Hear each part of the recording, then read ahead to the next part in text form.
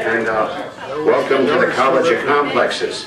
My name is Tim, and unfortunately our speaker is not showing up tonight. She had confusion that she thought it was the 18th instead of the 8th. So tonight... 18th isn't even a Saturday. Good one. I am not exactly sure what exactly happened, but Charlie just spoke with her on the phone, so she's not going to be able to make it in tonight. In November, it'll be as I said, the speaker is not showing up. Now, we are going to start off with announcements, and then we'll move into somewhat of a refined program. We can still keep the spirit of her debate up, and if anybody wants to come up here and tell us how they've simplified their life with consumer or cut back on this economy, I think that might not be a big deal with an open mic night, which we haven't had in quite a while. So, you know, between us and with Jeff and a few other people around here, and some of us who have some good oratorical things going on, we'll decide the format, and it's not going to be an all rebuttal night, but we'll try to do what we have to do. I have a backup plan if people are ready to go, but let's try to keep the theme tonight in the spirit of our speaker, and how have we all simplified our lives? And now we will have a debate on a simplicity revolution, finding happiness in the new reality, between Jeff Schramek of the College of Complexes and Tim Bolger of the College of Complexes. All right. We're going to get this done. Jeff's going to go 20 minutes. This is going to be good. It's going to be good, Frank. All right. It better be good, yes. Well, we have to prove that we're actually better than our scheduled speaker tonight. So we got a little bit ready to go. So Jeff, go for about 20-25 minutes. I'll go for 20-25 minutes. We'll wrap it up and go back and forth for a little while. All right. Let's get going. Jeff? Yeah. Okay. Well. Yeah. Now, I, of course, didn't come here tonight prepared to give any long talk about a simplicity revolution. However, I have given a fair amount of thought to aspects of what one might call a simplicity revolution. A, in terms of the proposition that we are, in all likelihood, going to be confronted with circumstances which will force us into some sort of simplicity revolution. And B, I've given quite a bit of thought into the sort of things that we can do now which will, at least in critical respects, get us ready to implement a sort of simplicity revolution. First, I suppose I should say some things about why I am betting that we're going to have to do something like this. The write-up on the speaker's plans indicated she was going to refer to the corporatocracy. And I have to say that I'll wager that she and I would have been in at least rather broad agreement on the power of what she's calling the corporatocracy. And there's, to some extent in this sort of a situation, you have a chicken and egg phenomenon here. But I just submit to you, in terms of who's causing what, ultimately, my view is that the problems that this country, if not the world, is having, and the reason why this country, if not the world, is in a brutal trajectory, is, in the first instance, that the media was taken over. And the media has been sleeping, particularly for the past 15 or so years. But if you want to go back to the cover-up of the Kennedy assassination, be my guest. It's been a long deterioration. But events in the past 15 years, the consolidation of the media empires has been a catastrophic development. And so over the past 15 years, some such, in particular, although you can go back at least a few decades if you want, this country has been subject to more or less grotesque malgovernance. At least these guys so far haven't just pushed the button to put us all out of our misery. But short of that, it's almost arguable that they have trashed the place as much as they could have done. No, I'll admit that's an exaggeration. But it's bad enough that it's obvious to all but the sadly ignorant or willfully blind that this sucker, as W used to say, this sucker's going down. And the only question is how far and how fast. Well, in light of those rather grim circumstances, it behooves us to at least begin to think of how we might function, say, without the electric grid. And not only how we might function, but how others might function or fail to function by our lights. And of course, that means that they will fail to obey the laws and instead decide that in order to feed their faces, they might want to expropriate what we have. So one of the things we have to think about is the prospects of having to defend ourselves rather than being able to rely on the cops, who may just be hunkering down in their homes. Now, it doesn't have to get that bad in order for us to be able to take all sorts of prudent steps. If you guys, was everybody able to hear me or not? I can't quite hear you, but if you turn the mic towards you. Okay. No. Let's go up and down. We hit it. Okay, yeah, right, okay, all right. So, there, okay, that sounds good. Yeah. All right, so there's things we can do to improve our percentages, even if things don't get as bad as I referred to with the cops all hunkering down in their homes. For starters, for a couple bucks or so, you can get yourself a ref's whistle. This one happens to be called an Acme Thunderer, if I remember right. Now, so if some badass is chasing you down the street, it's going to take you a second or so such to grab this thing and blow into it.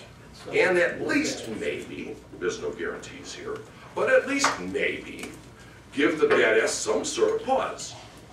It's possible at least that somebody might hear your whistle and take a look and might conceivably decide to spring to your aid. If you don't blow into the whistle, there's no chance. If you blow into the whistle, there's some kind of a chance. For 10 bucks or give or take, whatever it is, it might be a pretty damn good investment. Now, there's any number of other things that I have with me at various times under various conditions that pertain to all this, and various other big purchases that I have made. You can buy, as an example, a roll of Kevlar. Okay, yeah, Frank's got one of the bigger. I'm mislaid mine momentarily, but one of the bigger flashlights which are capable of blinding somebody. And you can even push a button and make it blink. And that's a real pain to be looking into a blinking. Yeah, there you go, a blinking flashlight, all right? Now, so if the bad guy's blinded for 30 seconds, those might be some pretty damn precious 30 seconds for you. All right, so, and like I was going to say, yeah, Frank and I have been talking off and on about this for months or years, depending on how you want to measure it. I was going to say there's something called Kevlar that you can buy on eBay or whatever, and I just recently bought, 30 yards by 68 inches for 400 something bucks. And so we could, who knows what we'll do with it in terms of lining the walls of our home, but these are the sorts of things that have a decent chance of defeating stray bullets, which may someday be trucking around town because people are trying to smoke each other or whatever. But it's not only, at stake here, it's not only a matter of defending yourself against badasses. There might be more disease floating around town and around the country and around the world than there is in these circumstances where we've got these big bureaucratic hospitals, and we've got the Center for Disease Control, and all sorts of, at least in the first instance, pretty good stuff. Well, and one of the other things we've got going on, and this pertains to the Kevlar sheets and to the high-tech flashlights, we are the beneficiaries of what is in all likelihood the height of the Industrial Revolution, and by some measures anyway, the height of human history, the golden age of the human race. That it would be possible for stuff like that to be made, the kind of stuff that Frank just showed you. Or this Kevlar stuff, which can defeat know, there's all sorts of different ones you can defeat different size and whatnot of rounds, you know. But that this is possible at all, and that it's possible for the average Joe or Jane to buy this stuff for some kind of affordable price. It is unprecedented. Kings, not too many decades, much less generations ago, you know, they would have to hire a bunch of bodyguard types. But they didn't have the horses unless they had big, fat cement walls in their castles. They didn't have the stuff to defeat those kind of the kind of rounds. But here, yet the average Joe has a chance to make his own or her own little castle. All right. But not only with respect to big self-defense-y type things, but even little defense-y type things against, in this case, not diseases, but owies. You know, here's I've got a bandage, all right? And doggone it, you know, on this bandage it says latex-free, sterile. And, you know, I presume it sure as hell looks to me like it's airtight. That is to say, all the germs are excluded from this thing. And it's paper. And you can go buy a box of these things at any pharmacy, or you can order bigger boxes online, but you can buy, what do they cost? $5 or something for boxes for, I don't know, 20 or 50 or whatever it is? Now, this, again, for most of human history, kings and dictators and emperors and presidents would have killed for things like this. But here we are. This stuff, you know, you could probably, maybe one of these is, what, a couple blocks from here, or a couple blocks. Most people live within X number of blocks. Yeah, okay, yeah, you know, this is, you can go right now and buy a bunch of these things. And yeah, these things will last forever. They've got a shelf life of all but eternity. All right? So it behooves you, just about no matter how poor you are, to make sure you've got some kind of stockpile of these things in your home. And if you can afford it, some of these things come with antibiotic ointments already baked in, right? You know, and this is just the beginning of the kind of stuff. You don't need a doctor's prescription or anything. But as I understand it, in prior wars, you know, a lot of soldiers died as of tetanus or whatever because they couldn't, you know, they couldn't get their mitts on stuff like this, or obviously bigger. And so this or that infection developed, and the medical technology didn't exist to stop it. And of course, obviously in the Walgreens of the world, they sell not only like this big, but they sell the big gauzy things, and so on. They sell wraps. There's all kind of stuff you can get nowadays. And again, not just in the military field or the medical field, but there's just all kind of stuff you can get, which was utterly unobtainable at any price fairly recently in human history. And so the first thing, it seems to me, that you want to do is to think about the sorts of things that might no longer be available if the Industrial Revolution slows to a crawl. If, for instance, stuff like this is made from components or raw materials like rare earths, I don't know, in places like China, half a world away from here, and maybe it's not going to be as cheap for the Chinese to put stuff like this on the boats, for those boats to travel halfway around the world, because oil is back up now near $100. And who knows, the way things are going, it might end up being $200 a barrel, and then maybe even $300 a barrel. All right? This is the kind of thinking you got to do. Now, I don't know when it was when they first started to can food. All right? I gather it was sometime in the late 19th century, some such. I have heard a story, I've read a story to the effect that fairly recently somebody dug out of the ocean floor a boat, a ship, with a whole bunch of canned goods that sank over 100 years ago. And as I, you know, the story is, they opened the damn cans up, they had folks taste the things, and those folks didn't get botulism or any of that. They could eat the stuff from 100 years ago. Wow. So having some canned goods, since you don't figure, I don't figure last 100 years anyhow, having some canned goods with whatever sealing process the Industrial Revolution made possible, sounds to me like a pretty good idea. And you can go to an Aldi's and get a whole bunch of canned goods for what, $2 a piece? Sometimes less, depending on the size and the this and the that. Now that's there's all sorts of preps like this that you can make which could make all the difference in the world. And here's all right, here's more. Frank, almost every time he gets up here, talks about plastic shit. All right, well, yeah, there's all sorts of plastic shit. I've got at home who knows how many bins and thises and that's of old juice bottles. I guess they must be the 32 ounces. And when I'm done with the juice, I fill them with water. Now, there's all sorts of controversy about the BPA, long-term poisoning of this or that kind of plastic made for these things. Well, you know, if the water system is no longer working, I'm going to end up taking my chances on getting, what do you get with the BPAs? Cancer or something 10 or 20 or 30 years down the road? You know, well, I'll take my chances on getting cancer 30 years down the road. All right, you know, I might not be around 30 years from now anyhow. All right, so, you know, a lot of times life is a matter of playing percentages. And there's all sorts of cool things you can do for not much, and in some cases, once you've already spent the money for the juice or whatever, literally nothing. And then you just turn the water tap on and fill her up. All right? Now, you know, I could, I suppose, you know, go on and on. How much time do I have left, guys? Give us about maybe 5 more minutes and then I'll rebut. Cool. Yeah, all right, yeah. Well, you know, all right, yeah, you know, so, you know, there's all sorts of things when you buy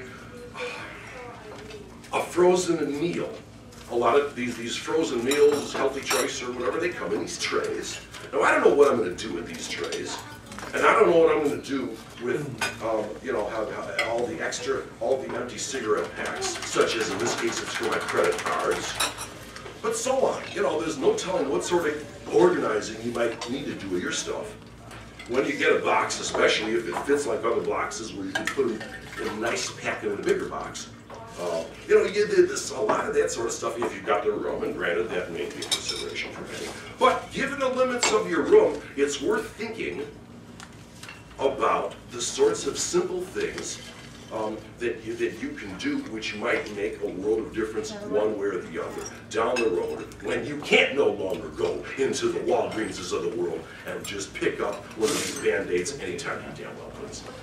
And in all likelihood, the society is headed there. Now, there is a great deal of debate among people I read and respect as to, you know, how fast it's liable to go bad and how bad it's liable to go once if there's some sort of mega crisis.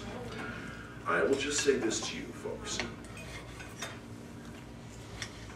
We here have what is arguably a priceless advantage or set of advantages compared to just about everywhere else in the world.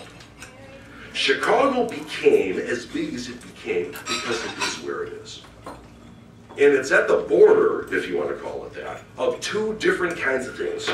A, as big a bunch, it's at the southwest edge of as big a bunch of, you know, reservoirs of fresh water as exists anywhere in the world. And B, to the west and the south of us, is farmland, which is damn near as good as any farmland in the world.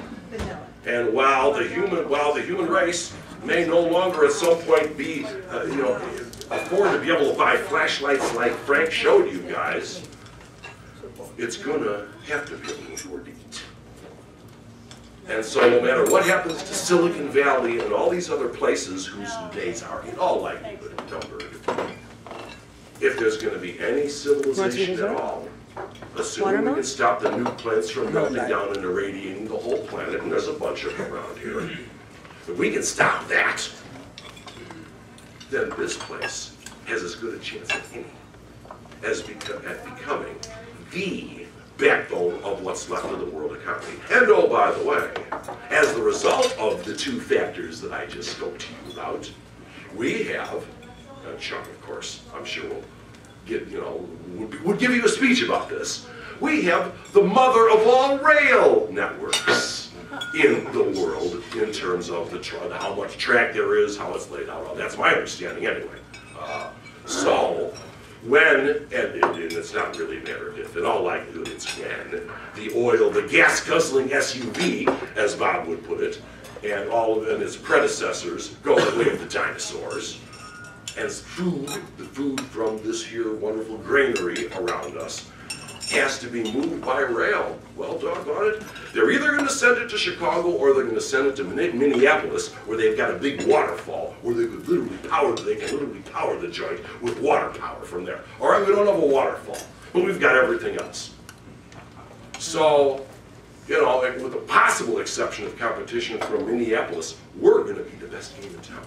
And if the whole joint is going down the drain, if the powers that be have any chance of saving any place at all, and if they've got any sense at all, they will put this place damn near #1 on their priority list in terms of what they will save with the limits of their resources.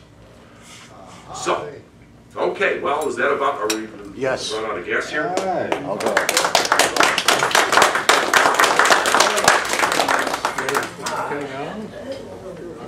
Unfortunately, I think Jeff has been watching too much of a show called Doomsday Preppers.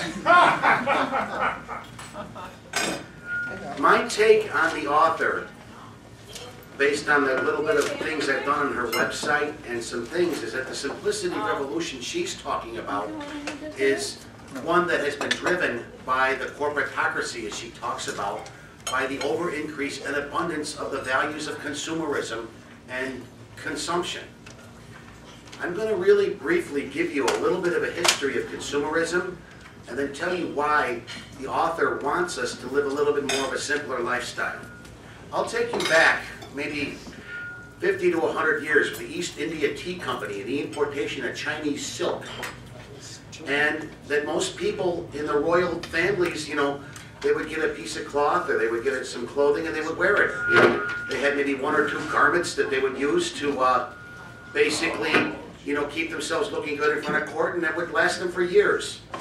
Well, it was just through what they call the importation of the fashion cycle, with the new silks coming in, the new different patterns in there, and of course the marketing of those silks and things that would change every season or everything else. Somebody would come in with a new look, and then they would have to get all the new stuff related to it.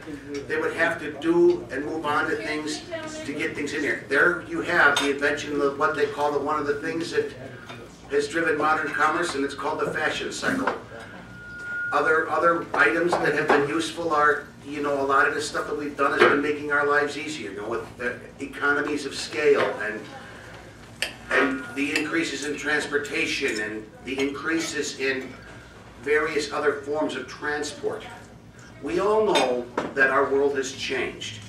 We all know that our technology has changed, and we have been on the cusp of one of the most fundamental revolutions since the printing press, and that's been the widespread availability of information via the internet. And as a matter of fact, today, you know, Mayor Rahm Emanuel is talking about the digital divide, and a lot of poor homes don't even have internet access, and that's now getting to be an almost essential part of daily life. I think what our author is saying, though, is that can we continue on with this further increase in consumerism, this further expanded increase in our global economy, our further expansion into bringing a better quality of life for everybody else? We in the United States haven't really seen it, because in around the 1930s, some auto executives in Detroit were worried that, you know, Americans now have almost everything they need. Why would they want to buy more? Well, needless to say, we had the invention of the modern marketing device. Let me tell you a little bit about its inventor. His name was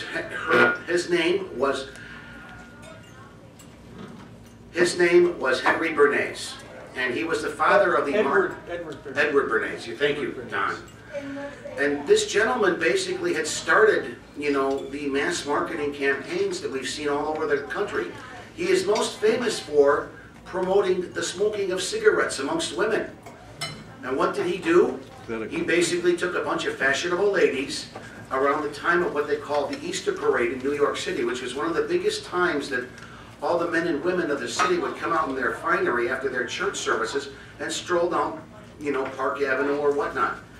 So what this guy did was he took some very fine women, who about 5 of them fashion models, and he had them smoking down Fifth Avenue, and it was scandalous.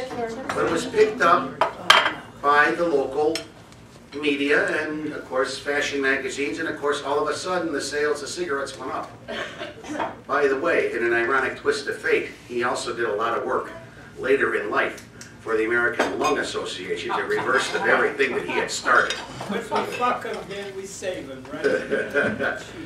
So, needless to say, we have seen with the invention of the fashion cycle, the inventions of modern transportation, and of course now the inventions of modern marketing, ways that industry has kept our consumerism and our propensity to spend new stuff alive and well. And if you think that it's not alive and well, you just simply take a look at our electronics revolution with the new cell phones that come up. We have 3G, we have 4G, and it changes so fast that nobody can even keep up anymore. However, our author is, from what my understanding is wanting to get more back into the human relations side of things. Figuring out what your priorities in life are. Is it really so expansive to spend and spend and spend? I think with our economy and the way we've been seeing things, a lot of people have been realizing and readjusting their values of their own life. And readjusting and reverberating what is really important. And I do know that since the terrorist attacks of 9/11, there has been a lot of people thinking about what is important in life. For me, it's to be, I joined a few organizations, but we'll talk about that later on. I don't think that we're going to see an imminent economic collapse. I don't think we're going to be seeing a general slowdown in the worldwide economy. We just have too much invested in it. And if for some reason we see the downing of a power grid, it'll be a lot of government money, a lot of things to get it back up and running, because people will demand it. They'll want the revolutions to get it through. And I just don't see, short of maybe a general nuclear attack, of a real way that it goes down. If we find the price of oil too high, we'll figure out another way to innovate another cheaper source of energy. If we figure out, if we do something else, we'll do it. What I think that individually we can do, though, is think, what is important to us? Is that new phone system that you want to get an important idea? Is just something that we're going to be spending our money on to get later on? Or are we going to take that money, maybe save it up and have a good long dinner with a friend at a nice restaurant somewhere that might not be that might generate a better relationship? And many times, I have just recently gone through some work at my church over in Huntley, Illinois, and they've been talking about this very topic, about simplifying your life and getting back to what is called the basic value of human relationships. Spending time with your family, spending time with your wife, attending events like this live to learn a little bit more about what you do and what you can do to take things. Now, instead of me rambling on and on, I think that at this point, I'll let Jeff rebut me real quick, and then I'll do some closing remarks, and then we'll take your questions. Jeff? How much time are you going to do it, Gotti? Okay, fine. All right. Well, all right. A lot of what Jim says about the idea of simplifying, so I certainly have no trouble with. Probably the statement he made, which I should subject to the most scrutiny, is his idea that if we run out of oil, we'll come up with something else. Well, it is certainly imaginable that some people, maybe many people, will try. It is also possible, you never know, that some of our elites are so deranged that they might actually try to sabotage it. I don't know what to say about these people, but I must say to you that, again, over the last 15 years, give or take, in this country, the malgovernance has been of such magnitude that we have to at least consider the possibility that it was delivered. But, all right, leaving that aside, let's assume, for the sake of argument, that somehow those people are pushed off to the side, and that the folks who want to fix things are actually allowed to do it unimpeded, unsabotaged. Well, all right. just because they want to, and just because virtually everyone else wants them to succeed, it doesn't mean they will. A lot of time, my sense of the history of the growth of the Industrial Revolution is that it didn't happen overnight. There were a number of steps taken, arguably over centuries, to set the table. It's not the sort of thing you can make happen overnight. And if we end up running out of oil, we may be in a situation sort of analogous to where folks were in, say, 1700 or some such, in the sense that we may very much regret not having made plans to move things along. Because you see, the trouble is, for starters, the modern economy is hooked on oil.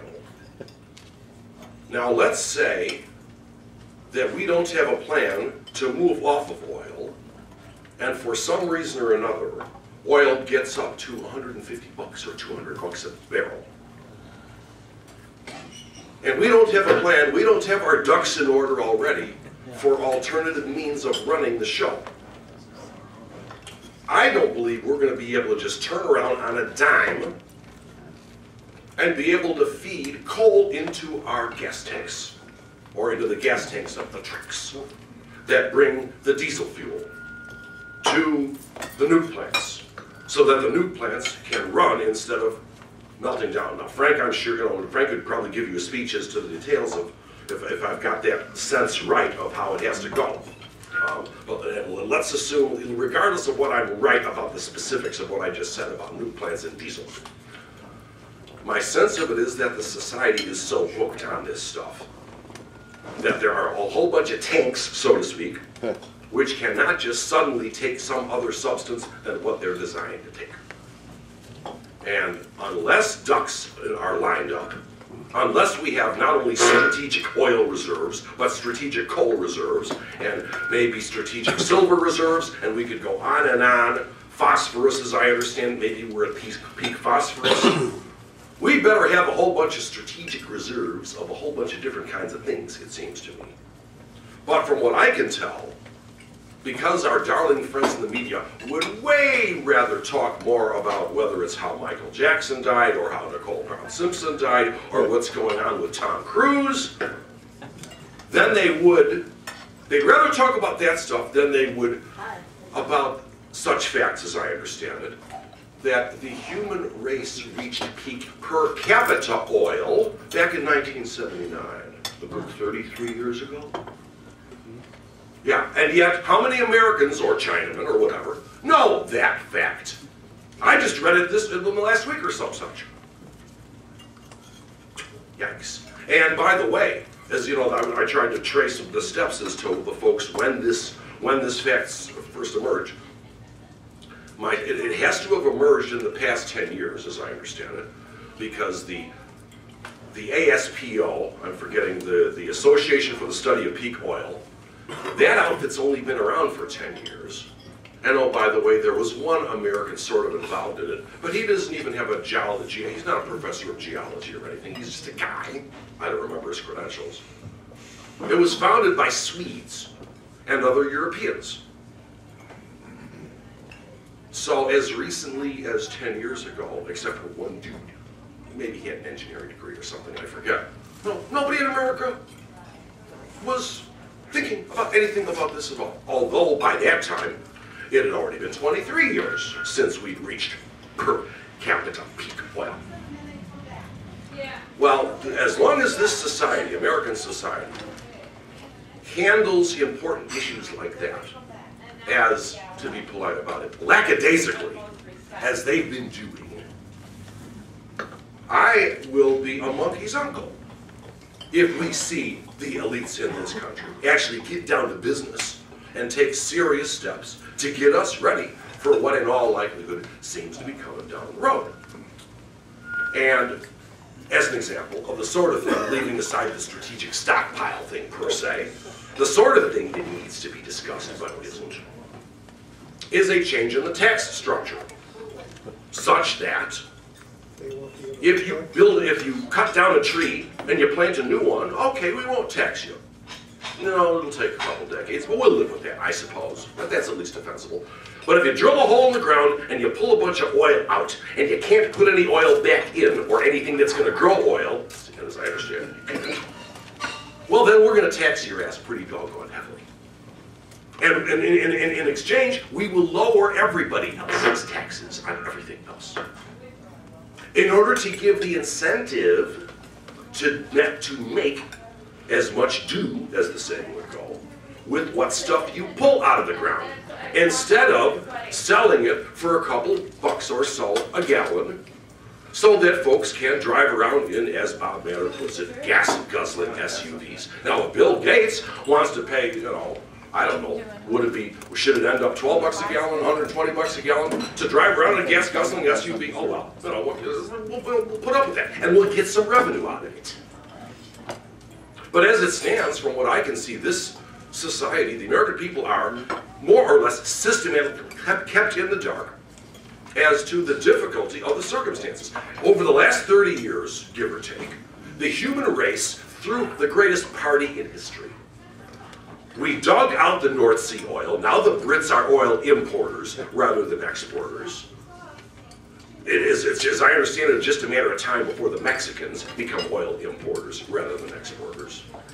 And so whether we are at peak oil in the literal sense, maybe they can dig a few more wells like the Saudis, maybe they can ratchet up the speed of emptying their wells faster than they have been up to this point, and maybe we can get to a few more barrels per year than we got to 5 or whatever years ago. But seeing that we got, we got 7 or so billion people on the planet now,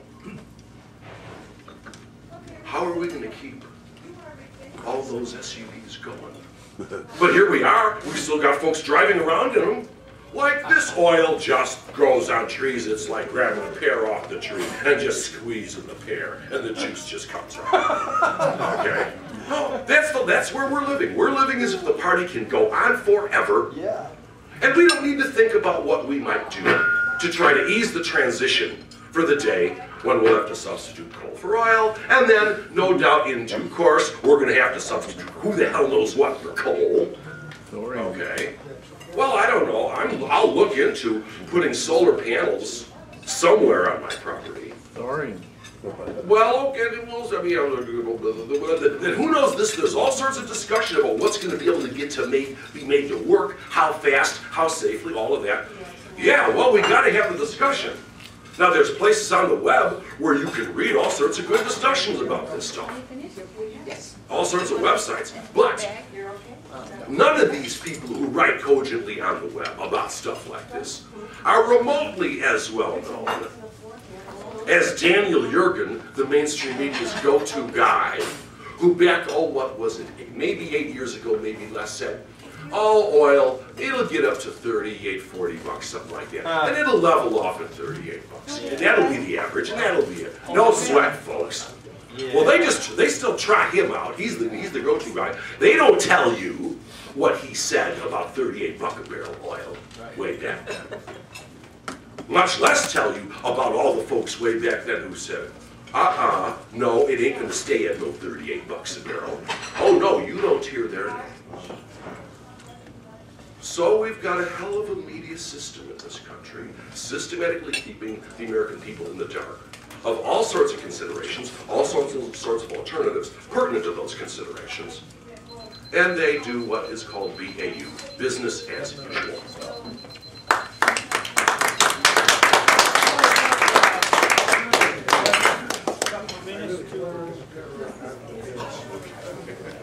And Jeff, there you go again, telling us that we're doomed and gloomed because of our oil addiction.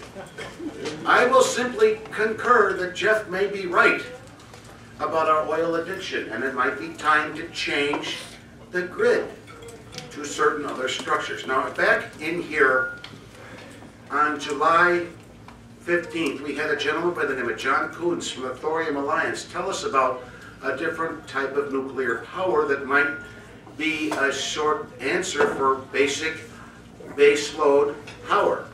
And if you start looking too at the advances of solar panels and wind turbines and some of the other alternative energy projects, it's alive and well. And there's a ton of companies out there coming up with real solutions to real problems. Why is it? Because we allow them to innovate. We allow them to move forward. As a matter of fact, if any of you guys have looked around the auto industry lately, I myself was just at the auto show last February and drove an all-electric vehicle that was available for sale from Nissan. I also too was able to drive a vehicle called the Chevy Volt, which was part gas and part all-electric, but had a gas backup generator on it. And with the sales worldwide of the Toyota Prius, I'm starting to see that we're maybe beginning to think about our oil addiction to get off it a little bit more. And I'm finally beginning to see some serious discussion about baseload electric power being generated by wind and solar panels, battery technology improving, and yes, the consideration of an industry that hasn't been allowed to innovate in 40 years, the nuclear power industry, being available for perhaps what I consider a real breakthrough, molten salt liquid fluoride molten salt reactors. Now, I'm not going to get into the technical discussions tonight on that, but I do see a potential for a lot of change. The bottom line is this: I don't think we can stand still anymore. As a matter of fact, I still consider the greatest invention in the last 100 years to be the structure of the modern corporation and the development of the stock and revenue bond.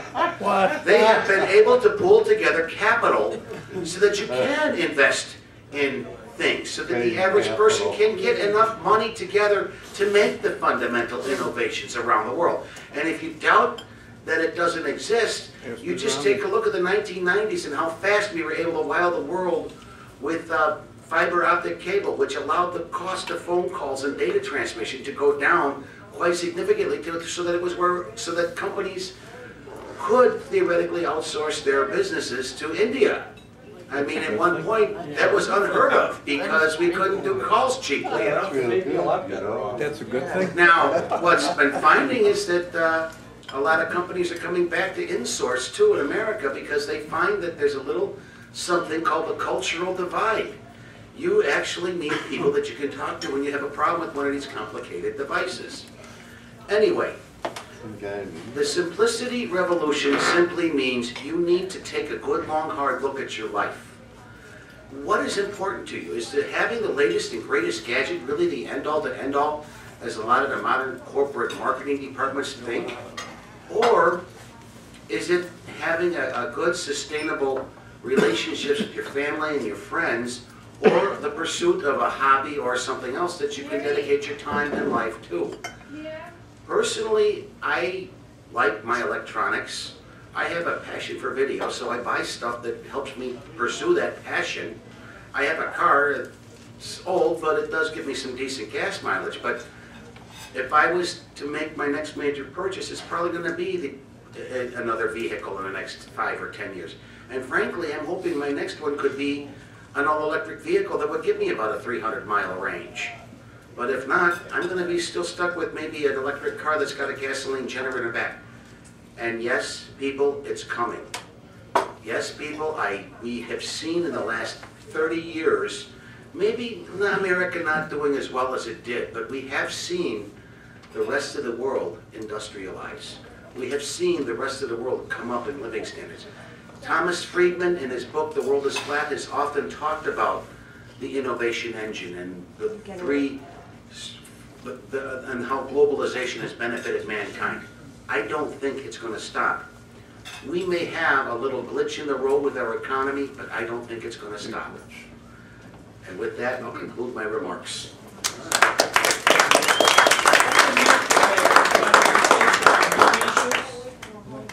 We'll get at the rebuttals and we'll take questions next. If Jeff's coming back in, Brown, Since we don't have the experts, though, Right. can we just make comments and rebuttal? What questions? Questions are for experts. We'll go into a brief. We'll go into a brief. But listen, Is any other speaker? I mean, let's get real. Hardly any of the speakers at the college are experts. Yes, right. You guys spoke Well, right, but the speaker didn't show up. I want to make a comment, two comments. One is about the potential of having plentiful of an alternative energy, and the other is about the genetically modified seeds. First, we do have a potential source of energy, inexhaustible, clean, abundant, and environmentally clean. But this, to obtain this to the level to maintain society as we know it, it will take 40 to 50 years. We know the technology is simple, and it has to do with obtaining hydrogen directly from solar, from photons, not from photovoltaic, but directly converting sun energy into hydrogen. And the process is a process that it was used during the Second World War as to how do you recover CO2 and convert it into liquid gasoline. If you want to learn more about it, I can explain you the chemical process to produce this. And as I said, the system is solved, except that it will take a long time and a lot of fossil fuels to make this a reality. If we burn the fossil fuels, as we are doing now, we will be out in the dark. However, if we do find that source of energy, abundant, clean, inexhaustible, we will destroy the world in no time. With the amount of people that we have, if we have that source of energy, then we are really burning the world in maybe 10 years or less. We will wipe the forest, fish the seas, have a lot of air conditioning houses and all that, which all requires mining minerals, building roads, destroying the environment. So this is not a solution to have an abundant source of energy. The next is the genetically modified seeds. It's not a concern about whether genetically modified seeds is a health issue. The issue is that once you tolerate and you allow these modified hybrid seeds to take hold on the whole world, then you lost your native seeds and you are permanently, forever dependent on these Monsantos and others who produce these seeds. This is a monster that we cannot tolerate. We are enslaved enough around this manufacturing and the way it's done and without concern for anything. But to be dependent on a company like Monsanto, like in India and in Argentina now, where they produce these seeds and they remove the native seeds from the markets and make people completely enslaved, dependent on buying every year the seeds to the next planting. Now these seeds are not as they are meant to be, as they are advertised for. They require a very methodical process of irrigation on the right time. The planting is today, a week from today the seeds need water, then after a month they need water. Unless you have fuel, petroleum products to irrigate, then these seeds are no good because depending on the rain is not going to come a week from now, it's going to come when it comes, and then it's not going to repeat a month from now. So whenever these seeds were implemented in India, for example, the people have suffered tremendous losses and irreparable loss of life. So All right, let's that's go. all.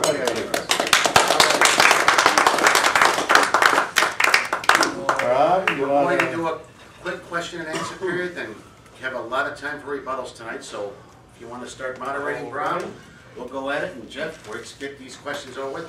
Thank you, Frank, for your Ayala, insights. you had your hand up before, I made a Don comment. Ritchie now. All right. Don? Okay, well, I have a question for Jeff, first of all. I actually have two questions, one for Jeff, one for Tim. But should I just do one question only, and then go to the next question asker? Yeah, Or how do you Do wanna the handle- two. Do the two. Two questions at once, So okay. that's My question yeah, for yeah. Jeff, okay, well, I can understand that. My question for Jeff first. Who are the elite? Who rules America? Well, I don't know, and it almost doesn't matter. But I'll tell you this. It's not only who rules America, maybe the more important question to me, in my analysis, isn't who rules America, but rather who gives them the pass that they've been given in the past 15 years or so. All right?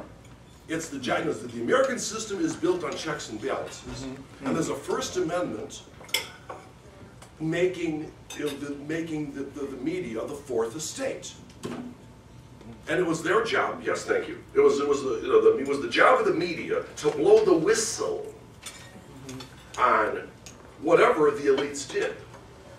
One of the most influential books in my life was a book called Voltaire's Bastards by a certain John Ralston Saul, the last chapter of which is called The Faithful Witness, where he goes into the history of the evolution of the media in terms of its ability, fluctuating, to blow the whistle on the bastards. All right, my question, my question for you, Tim, is, Right. You were talking about the electric cars that have been coming out lately. Now, I might be wrong about this, but didn't all these companies at least adopt the electric, didn't these companies start adopting electric cars because of pressure from government or from other governments?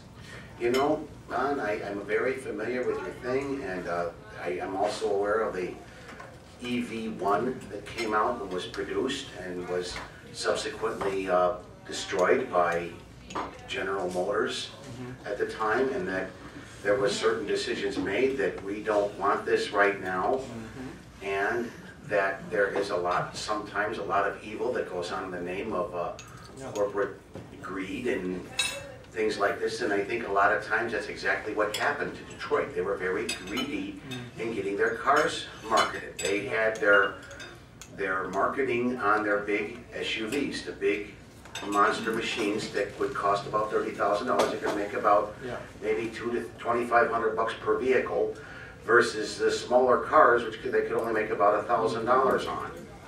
Now, I think a lot of times that it's a matter of two things. Yes, number one is government pressure, but I think the more effective way that the SUVs were put out of business was with the increase in gas prices. And I think that now that people are really concentrating on gas at $1 to $2 a gallon, most people can afford to fill up a truck or a car.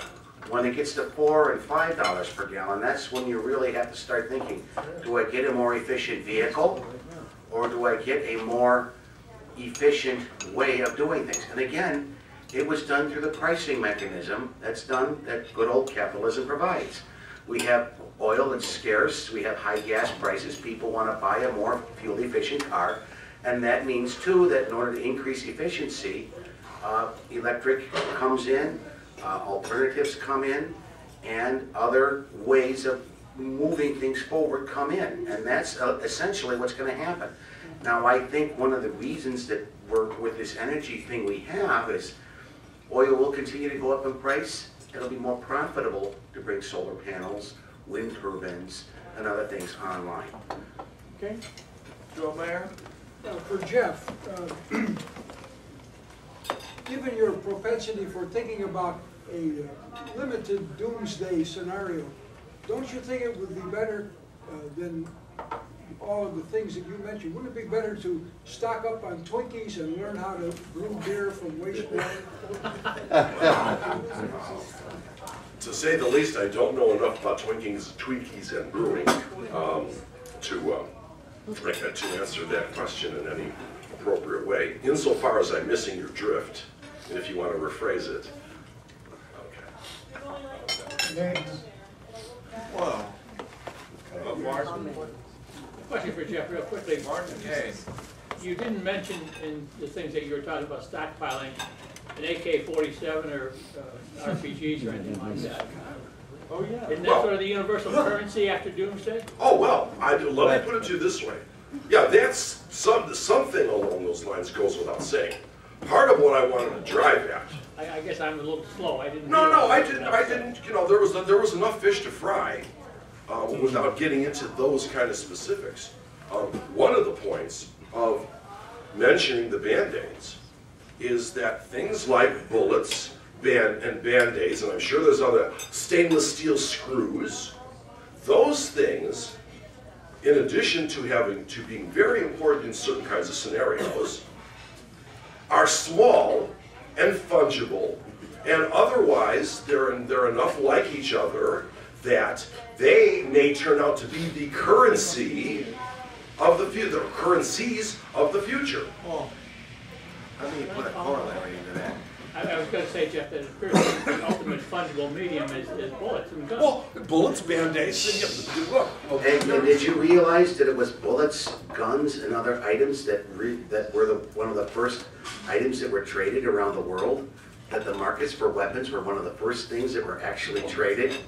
Now, one more thing. Bullets are pretty damn heavy. There's only so many that you're going to be able to carry in your pocket. Band-Aids might turn out to be like pennies or nickels or dimes because you can put dozens or hundreds of them in your I want to pocket. keep the bullets in my Kevlar house.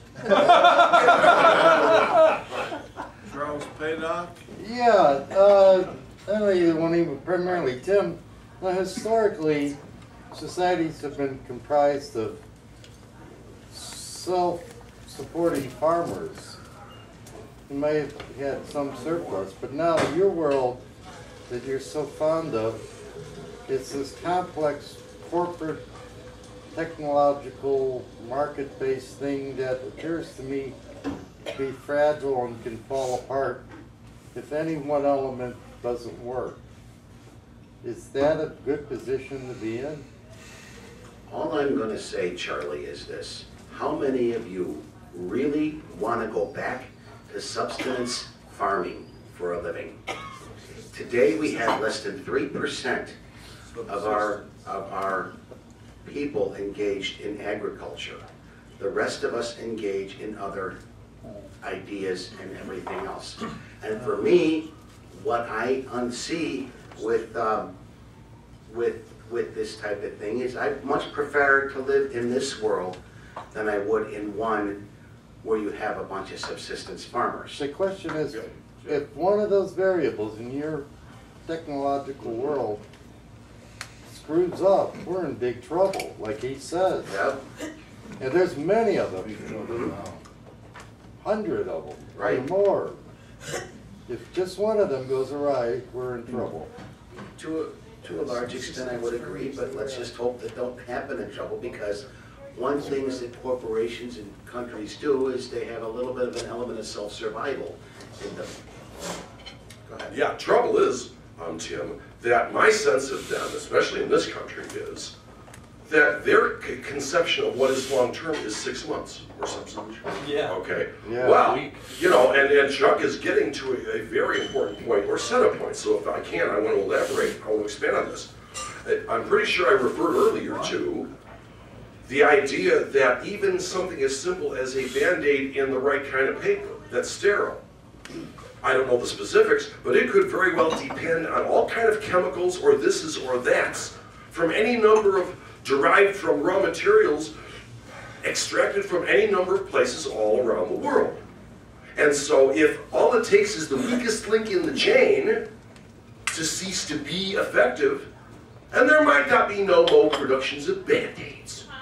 All right, now, therefore, yeah, that's, you know, there's no telling when that might happen, where this or that commodity, even if it's still available, might be too expensive for the bean counters in this or that corporation to consider to be worth their while for them to continue to make Band-Aids. And so they might decide, well, now I guess we're going to have to make Beanie Babies. Or whatever, you know. All right, and therefore, since that is a realistic prospect in these circumstances, one of the things we can do is not only go to the Walgreenses of the world and stock up on the Band-Aids, But you can go on something like Amazon.com and you can look up, you know, a given item, whatever it is, and not only can you see there's going to be all sorts of dealers hawking that item, but then you can also go to the individual items page of Joe Blow Dealer and you get readers' comments. Gee, you know, I've used this insect spray and it works real well on mosquitoes. It doesn't work quite as well on wasps or whatever. Okay? That, kings, you know, back not too many decades or so ago, if a king wanted to know how good a product was, as far as how the average Joe or Jane felt about it, he'd have to send agents out into the countryside, and it might take them weeks or months or who knows how much to come back with the skinny. And here it's going to take you a few minutes maybe to get the skinny that it took these guys weeks or months to get. So we are in the golden age of the human race. And so, yeah, whether you're allergic to bees and wasps like me or whatever it is, think in terms of, gee, what are the kinds of things that I might really, really need bad 5 years down the road? If things go to hell, it might be 5 months, it might be 5 years. It's probably not going to be 25 years. It's probably going to be sooner than that, to a substantial degree. And read those reviews on what they say about whatever it is that is a high-tech thing that may not be available when things start to go down. I'm just going to simply talk to Jeff. Here he is telling about how our world's going to hell in a handbasket, yet he's praising all the change in technologically availability of information. So I hope we don't have anything happen, but I don't think it will. All right. My question is probably for Jeff, but since Tim didn't read much further, but anyway, the question about the question about God, and the question for me is, you know, you stack up on band-aids and God. But my question is, who is your target when you get this gun? Oh, look, the scenario with respect to guns, in particular, is that enough of the cops, and it's either A, the cities can't afford to keep on paying as many cops as they've got on the force already, or B, it gets so bad that the cops, that they feel they're so outgunned that they just hunker down in their home. Now there's who knows how many different scenarios similar to those, such that one way or the other, there may not be enough cops around to put enough of the fear of God, as the saying goes, into the bad guys, and so they decide, they think they've got a blank check to go around and do whatever they damn well please to whomever they please. Like New Orleans. There you go, right.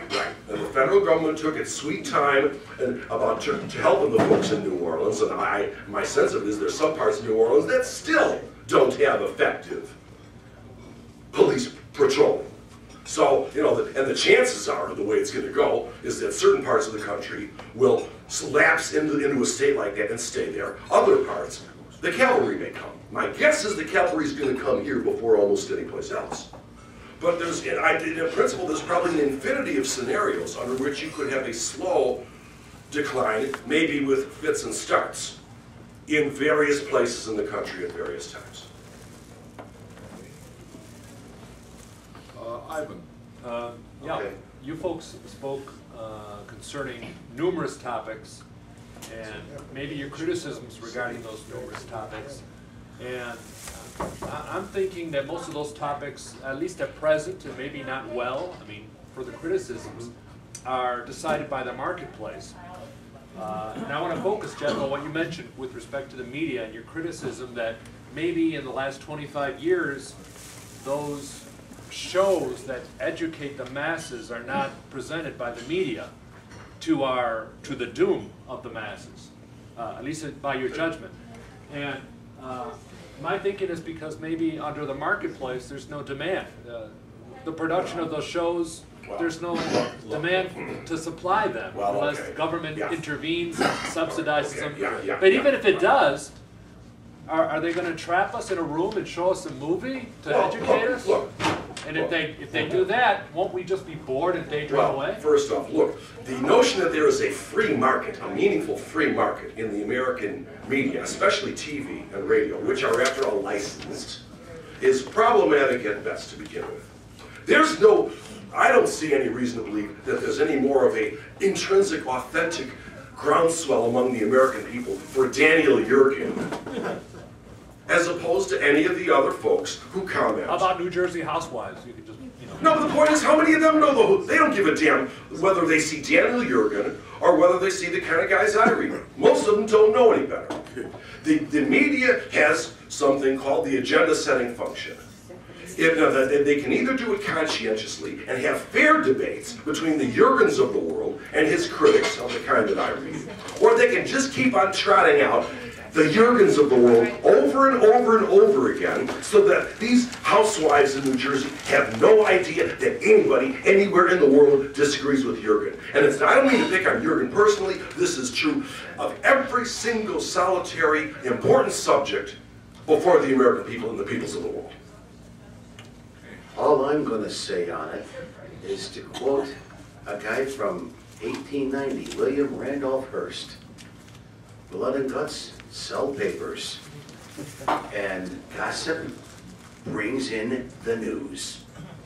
And it's been going on since time immemorial. How in the fucking hell is that going to help anything? Okay, so I mean, maybe the, oh, I'm sorry. I'm just thinking, all right, maybe the. You can make it a model. All right. Bernie Connie. Yes, couple of questions.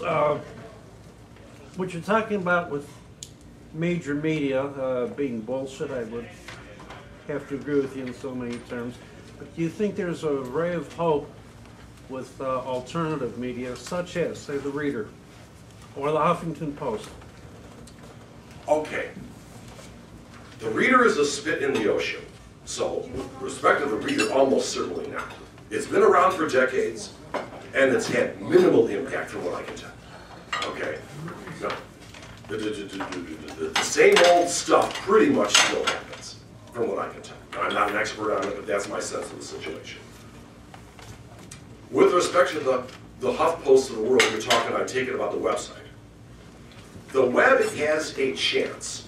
Now, in all likelihood, if the web ever really gets to be a threat, the powers that be will fix their asses, one way or the other. Now, having said that, it is a very good thing that the web exists for those of us who can read between the lines in this culture and have a better idea of where to go.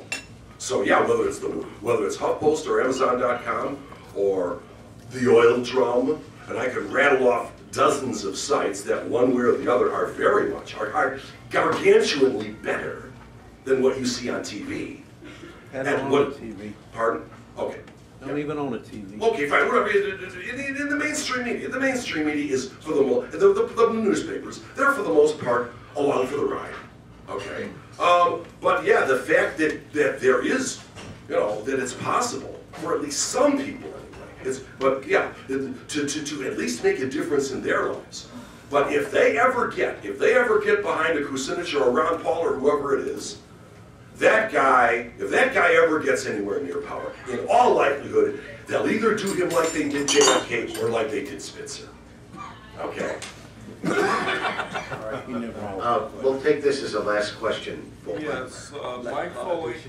I'd like to ask Jeff, have you really given any serious thought into, as far as the future?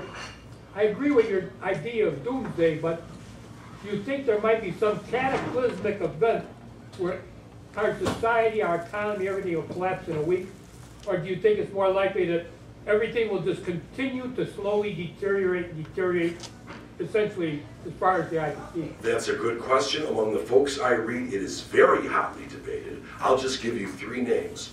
You've got James Howard Kunstler, and Dmitry Orlov on one side, who lean to, at some point, a gargantuan collapse.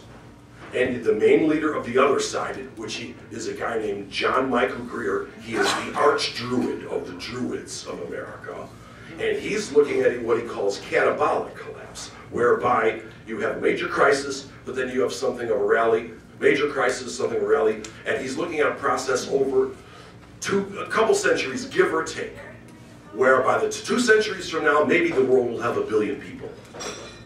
Something like that. And my point is, for us here in Chicago, we don't know which one of those is going to be the deal. But at least here, if there's any place that's going to be helped to rally, it's going to pretty much have to be here. Because all the rest of the country, if not the world, is dependent on the food that comes from this neck of the woods. I'm not so much worried about an imminent collapse of the world through a catastrophic event. I'm more worried about the general collapse of society through what in Ayn Rand in her book Atlas Shrugged calls the moochers of the world. Those people that corporations who rely heavily on government subsidies, people who rely more or less on government subsidy and don't produce anything.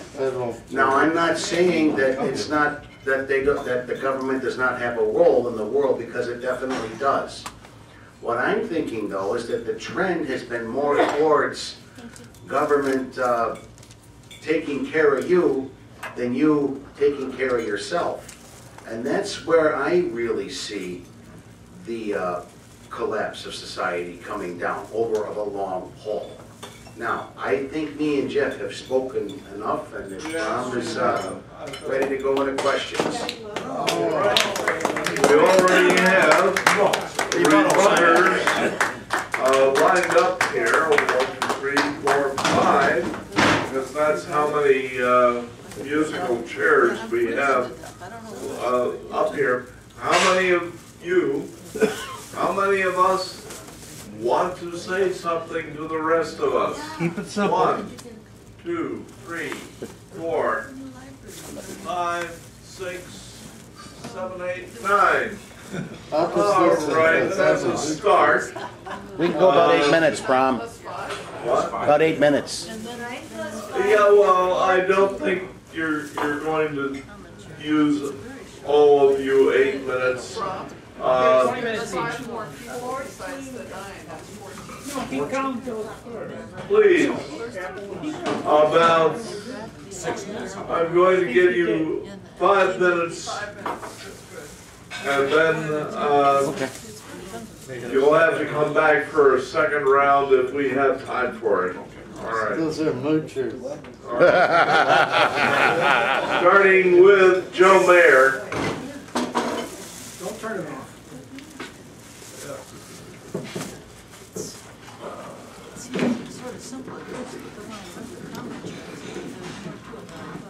This is not very stable. This was the most complex discussion of simplicity that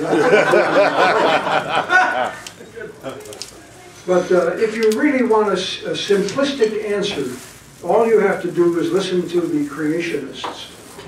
They have it all tied up very neatly. The world was created, the universe was created 6,000 years ago, and they're becoming more and more influential in their simplicity as it goes. This is from a British journal called The New Scientist. It seems that what can it be like to be inside the head of creationists?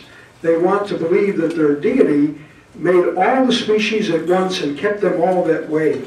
Yet Earth is teeming with fossils of extinct species. What's going on? Put there by the devil to tempt us. That's right. Well, if the deity is a trickster, the answer is easy. He put the fossils there to cause interminable arguments. Okay, but there's a Christian fundamentalist group called the U.S. Accelerated Christian Education Program. And it's for parents who want their children to believe in a literal reading of the Bible.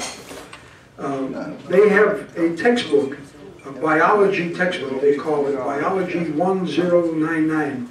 And it claims that scientists are becoming more convinced of the existence of dinosaurs, current existence of dinosaurs. And it asks the students whether they've ever heard of the Loch Ness Monster. And they use that then. They say that Scientists have used small submarines to sonar detect the Loch Ness Monster. It's been described by eyewitnesses and photographed. And it appears, if they say, that Nessie is a plesiosaur, which is not a dinosaur, by the way. But they also have another book called,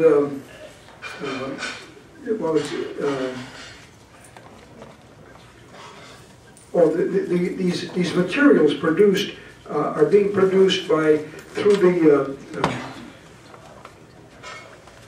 what's the name of the outfit? Bob Jones University. Good old Bob Jones University. Bob Jones University Press. And they have used a lot of these materials through the voucher program. The voucher program in Louisiana and 6 other states allow people who don't want to send their children to public schools for whatever. They give them a voucher and then they can send their kids anywhere they want, to any Christian school they want. It's very interesting. The voucher scheme is really quite clever. In one of their books, United States History from Bob Jones Press, it says the Ku Klux Klan in some areas of the country tried to be a means of reform, fighting the decline of morality. Wow. You know, and they're putting this in textbooks for children to read. They also say that in another book called America, Land I Love, another textbook in history, God used the Trail of Tears. That's the trek that the white people forced on the Indians in South Illinois, Missouri, and so forth, forced them out into the desert where many thousands died. But God used this Trail of Tears to bring many Indians to Christ. Okay? And they even have a mathematics textbook. And they say traditional mathematics texts are not burdened with modern theories such as set theory, statistics, probability, because the laws of mathematics are the creation of God and thus absolute. And this is the stuff that is really simple. That's what we have to think about, right? We don't have to worry about stockpiling Twinkies or anything like that. We just have to accept that the universe was created 6,000 years ago. Right. Wow. Yeah.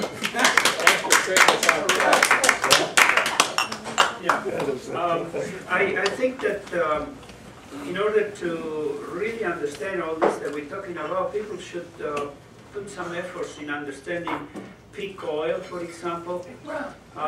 We produce more oil per day today than we ever produce.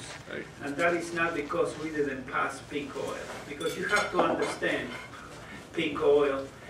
Peak oil was a discovery or research by an American scientist, and it has proven to be correct.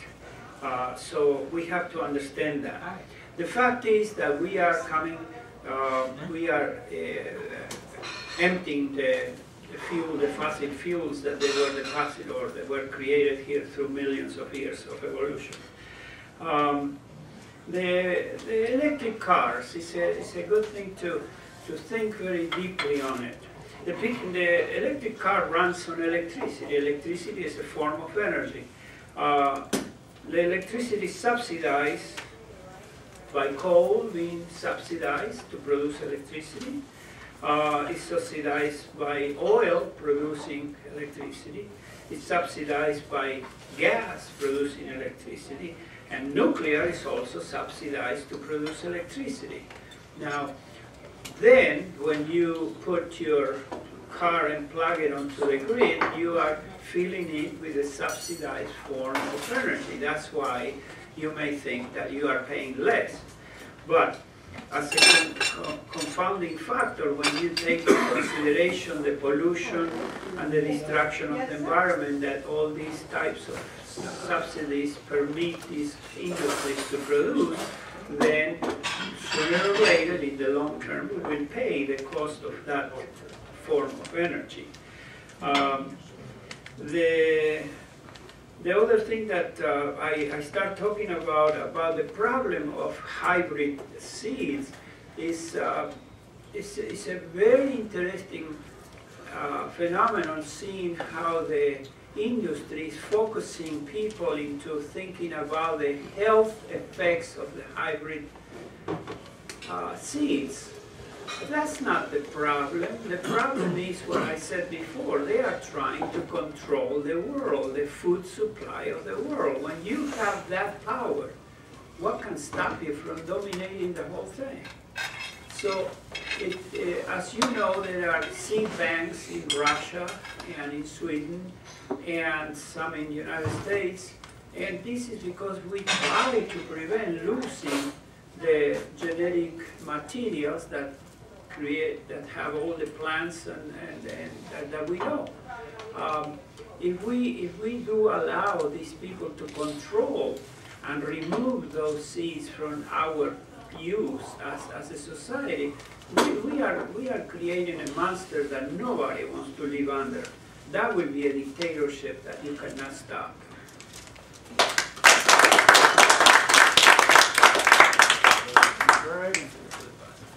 The initial question was, what can we do as individuals, I thought, to reduce consumerism and materialism, to deal with a lifestyle that will be simpler.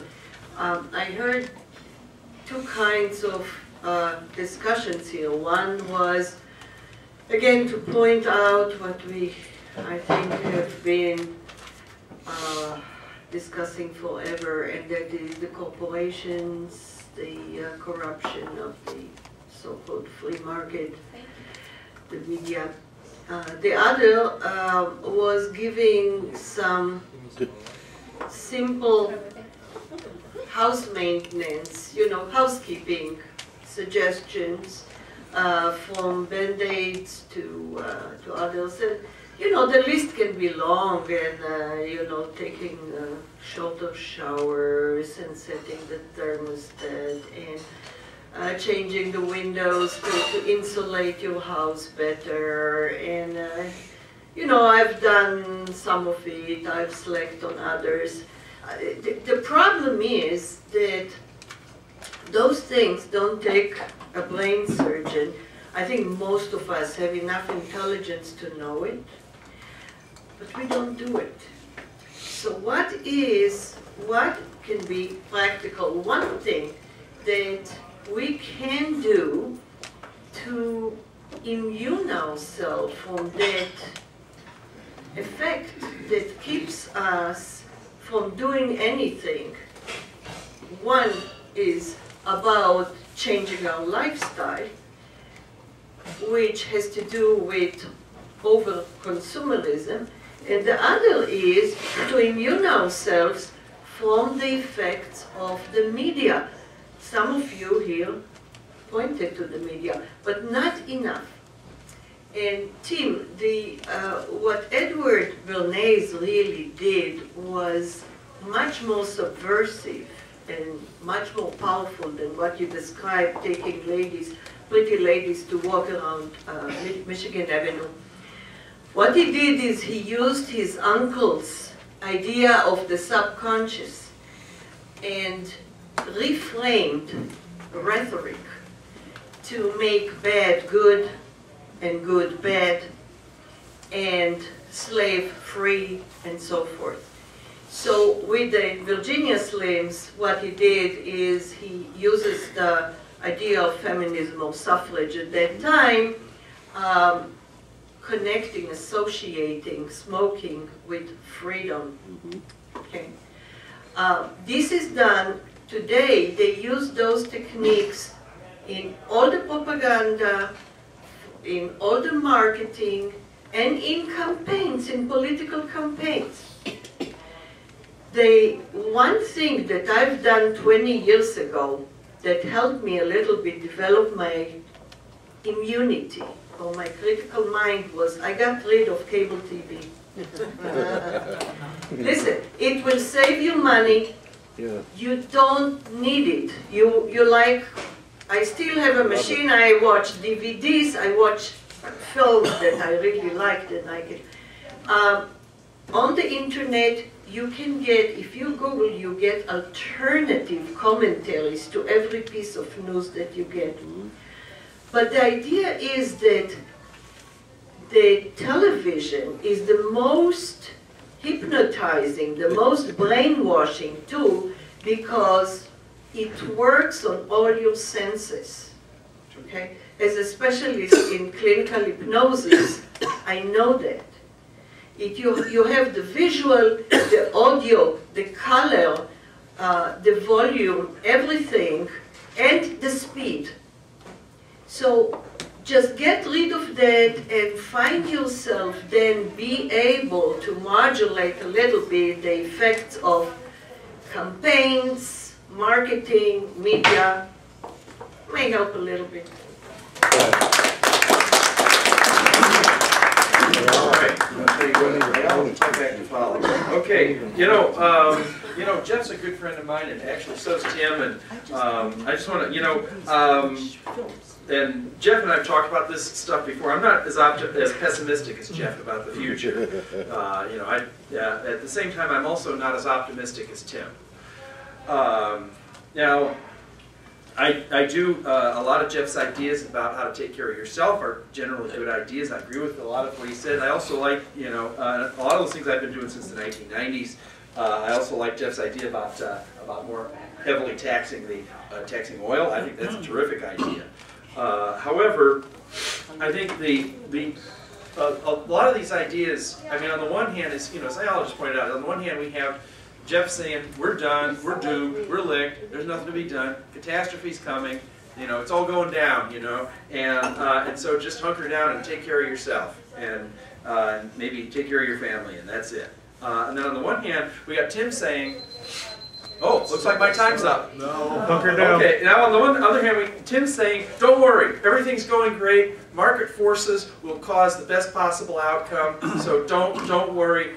Don't worry about a thing. Everything's great. In my opinion, both ideas are actually prescriptions for doing nothing, actually, for not changing anything. What I advocate is, and what I am actually doing, is I'm trying to change things for the better. I mean, I try to take, I take care of myself. I mean, I guess you all figured that out from my community announcement.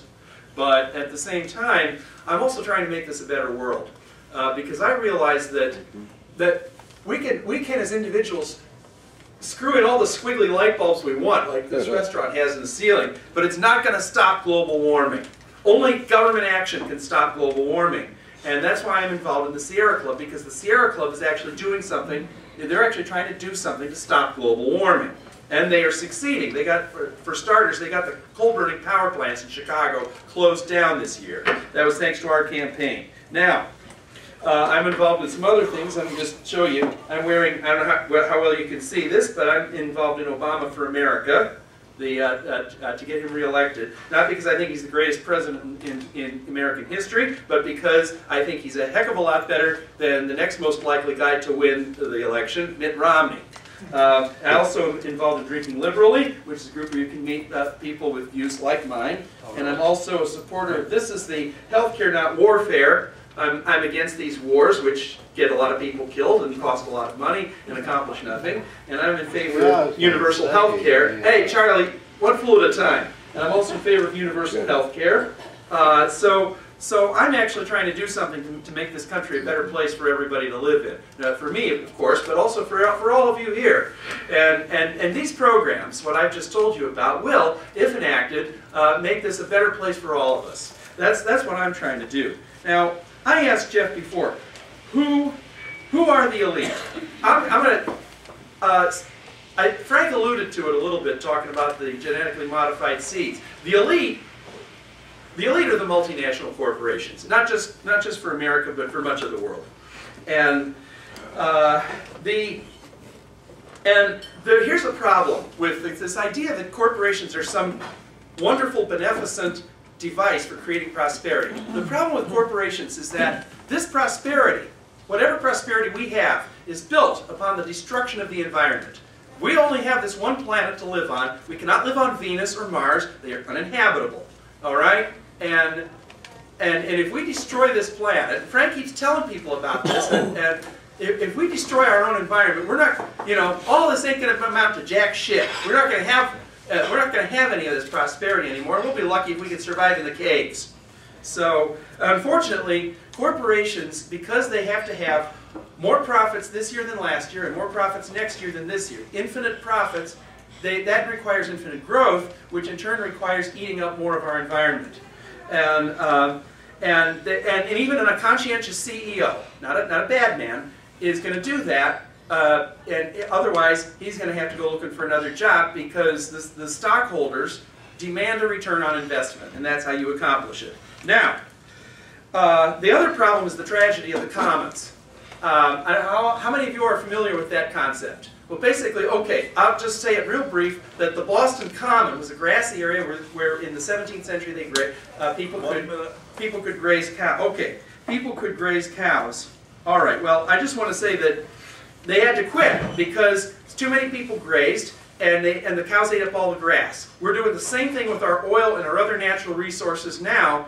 Everybody's pursuing their own self-interest, and in the process we're destroying the environment, but no individual has an incentive to stop it or conserve the resources. Now, I used to work for an oil company, and those guys are totally convinced that we're never going to run out of oil. They're totally nuts. And the other thing, now as far as what Jeff was saying about the media, or I guess both guys commented on the media. The idea that the media has just been totally corrupt since William Randolph Hearst is not true. Some of you, back in the days of Walter Cronkite, broadcast news on TV and on radio was way more objective than it is now. But thanks to Reagan's deregulation, all that changed.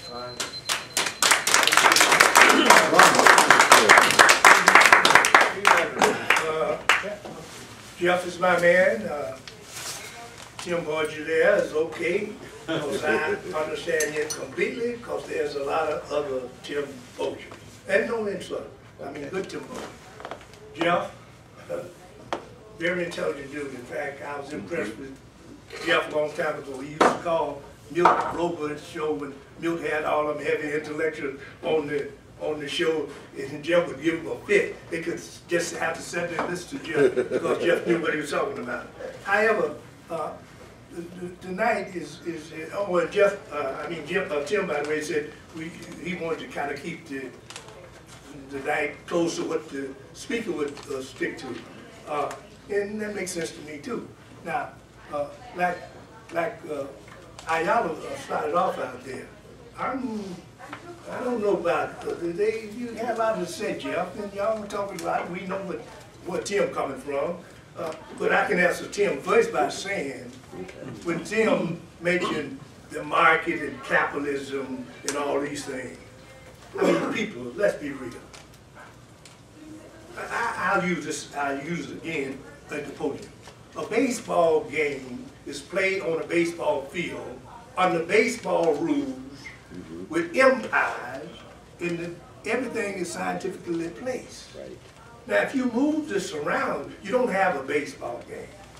Now, when Tim mentioned capitalism, I think about the textbook version and definition of capitalism.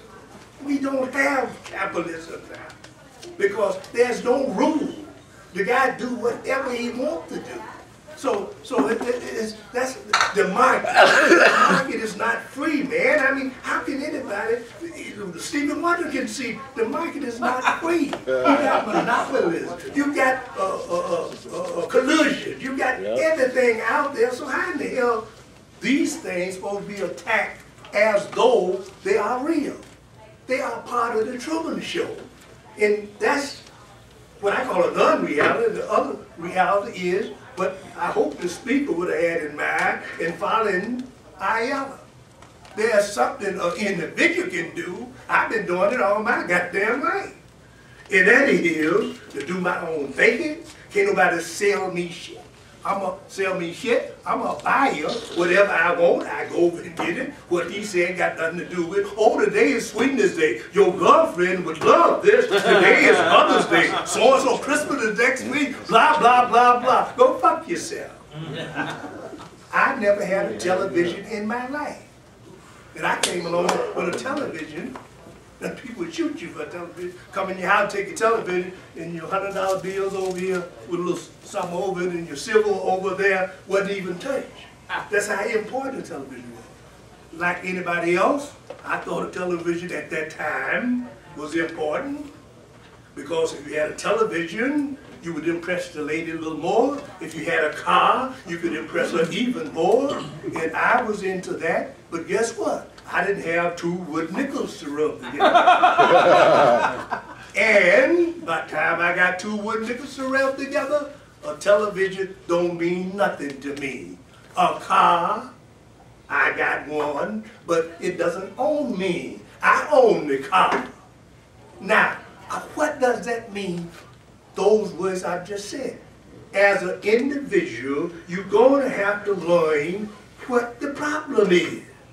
And if you know what the problem is, then you can set up a way to deal with this problem in some kind of consistent, intelligent way. Now, like what Jeff was talking about, he's going to take playing cards with a guy with marked cards. That's what Jeff is doing. That's what Bodie is doing, playing with marked cards. Now, they got a scheme to stop him from winning.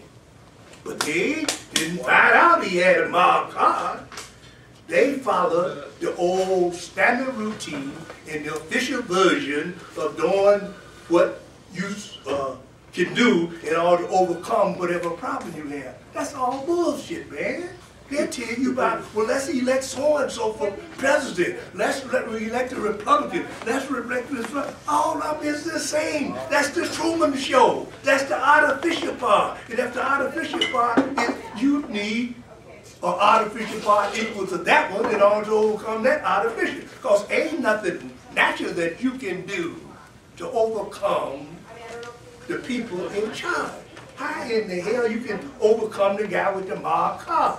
How can you overcome the guy that teach you, the guy that writes your books, the guy that monopolize every entity out there, the guy that does take up your newspaper and educate your kids, at least brainwash your kids, and you're going to sit here and talk about, well, we got to do this, we got to do that, and I'm like, Margaret said one time when certain people was up here, she said, when I come to the College Compact and you give a speech, I leave feeling bad, because he said something, so when I come to the College Compact, I leave feeling bad too, because I don't understand all these well-read, intelligent people can come up time after time and keep on with the official version. You know what I'm saying? How much evidence do you need? The official version is made up. And if you want to attack it, you can't attack the official version with some kind of truth and so forth and so on. Thank you, Peter. Well, thanks, Tim and Jeff, for your presentations. Well, I avoided the car problem myself. My eyes went bad. I was dopey enough to have a car before my eyes went bad. I thought I needed a car to find a girlfriend.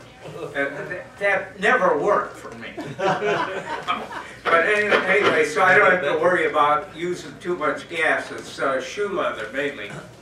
But this talk reminds me a little bit of this book that was recommended. Yeah, books instead of TV. Good idea. By a guy named Morris Berman. Why America Failed. Not why it will fail, but why America failed. And he takes the idea of, I guess, Pogo, who said something like, I met the enemy and he is us. So he kind of covers that. He said, we in America we're hustlers right from the start, that all we care about is progress. We don't know where we're going, but we're going somewhere, and we worship progress, and we're a bunch of hustlers. We're always trying to get ahead. And his values are something like family, community, craft, and tradition.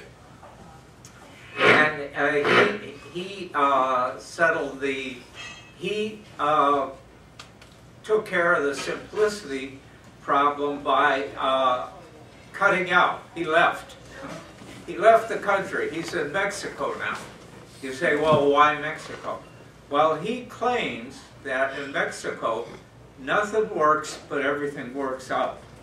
Here, everything works and nothing works out. So it's a point of view. I would pick up the book. It's very interesting. And it's an idea of simplicity. And again, he left. I guess he's making money off his book in Mexico. Thank you. Margaret Goldstein.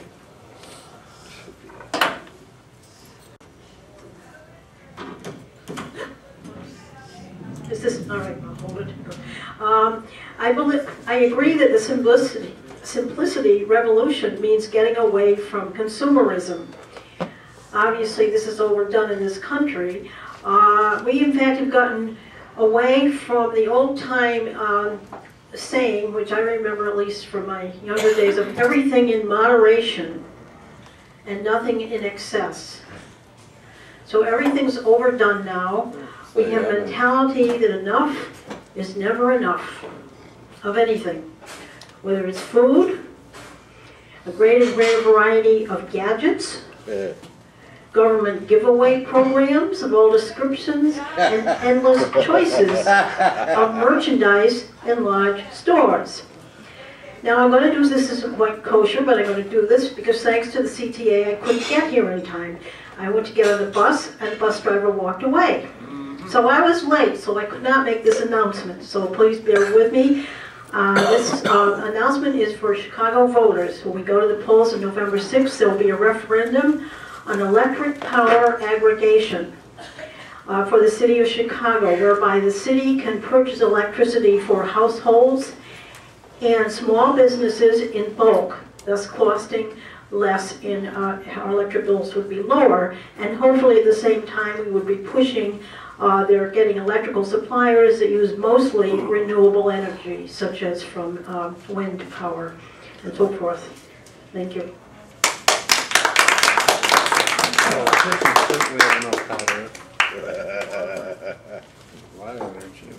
What's wrong with getting stuff from the government? I'm Michael Foley.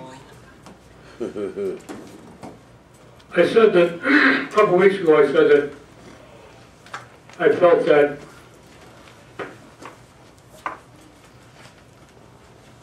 a week from today, next Saturday, is the 77th anniversary of the enactment of the Nuremberg laws in Germany. And I felt that I believed that that anniversary would be observed here in this country. When the Nuremberg laws were enacted in Germany, I'm not familiar with all the details, but generally it's acknowledged that those laws said that Jewish people did not have any rights in the country of Germany anymore. In the years after that, there were more and more edicts, but it's thought of as that as the start of officially, legally, lawfully Jewish people had no rights in the nation of Germany.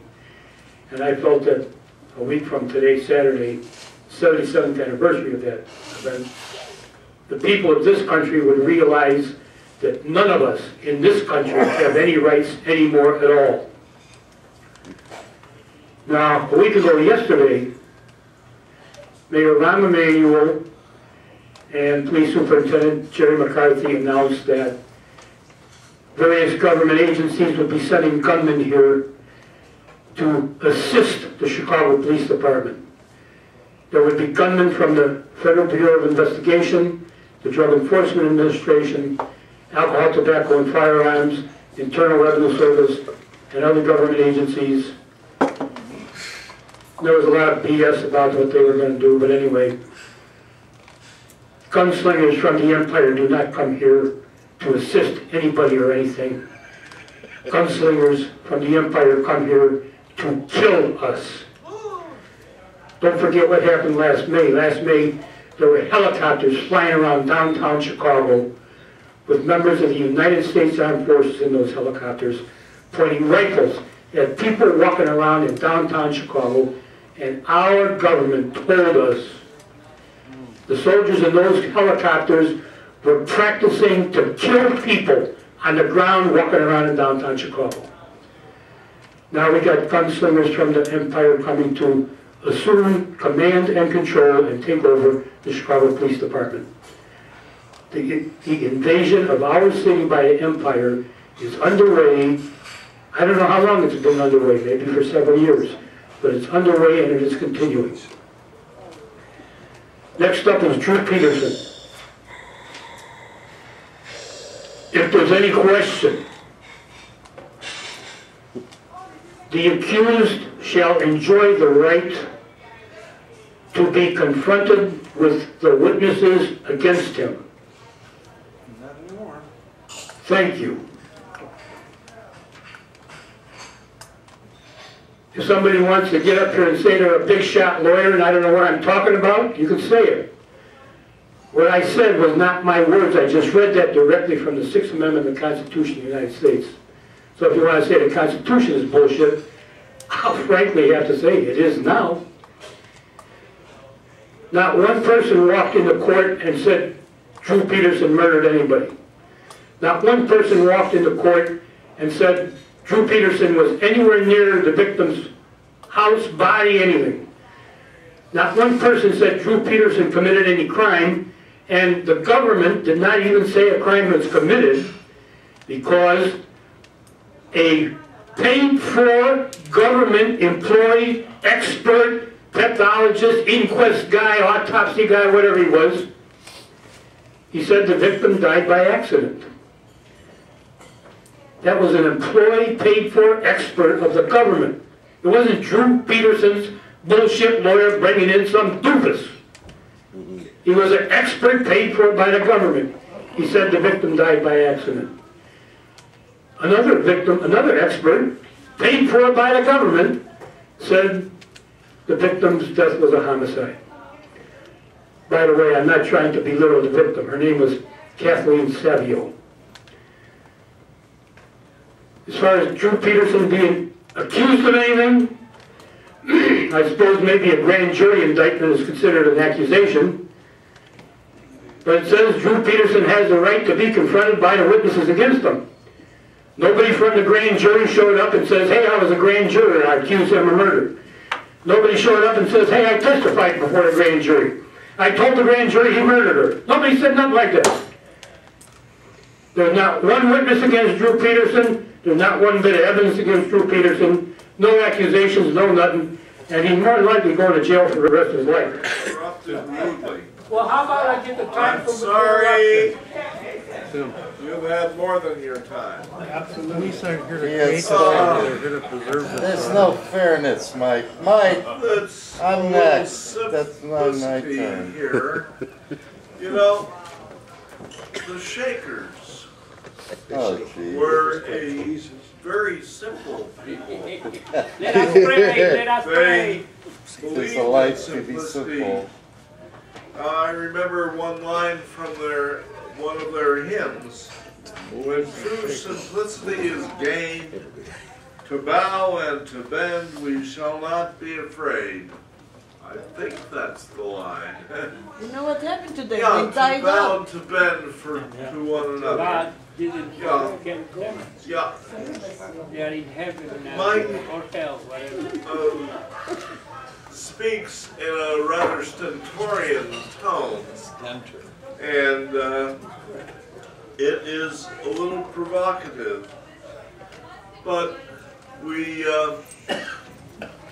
should not be provoked. And the Shakers not only lived communally, they invented more, really, they invented more things, and they made very simple furniture. They made very simple. They cultivated seeds. They and sold them, of course. They made more inventions of rather simple machinery.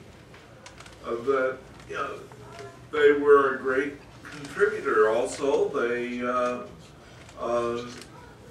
took in the world's children and raised them, and they were good parents, even though they were celibate. Yes. What a fucking Yes. idea.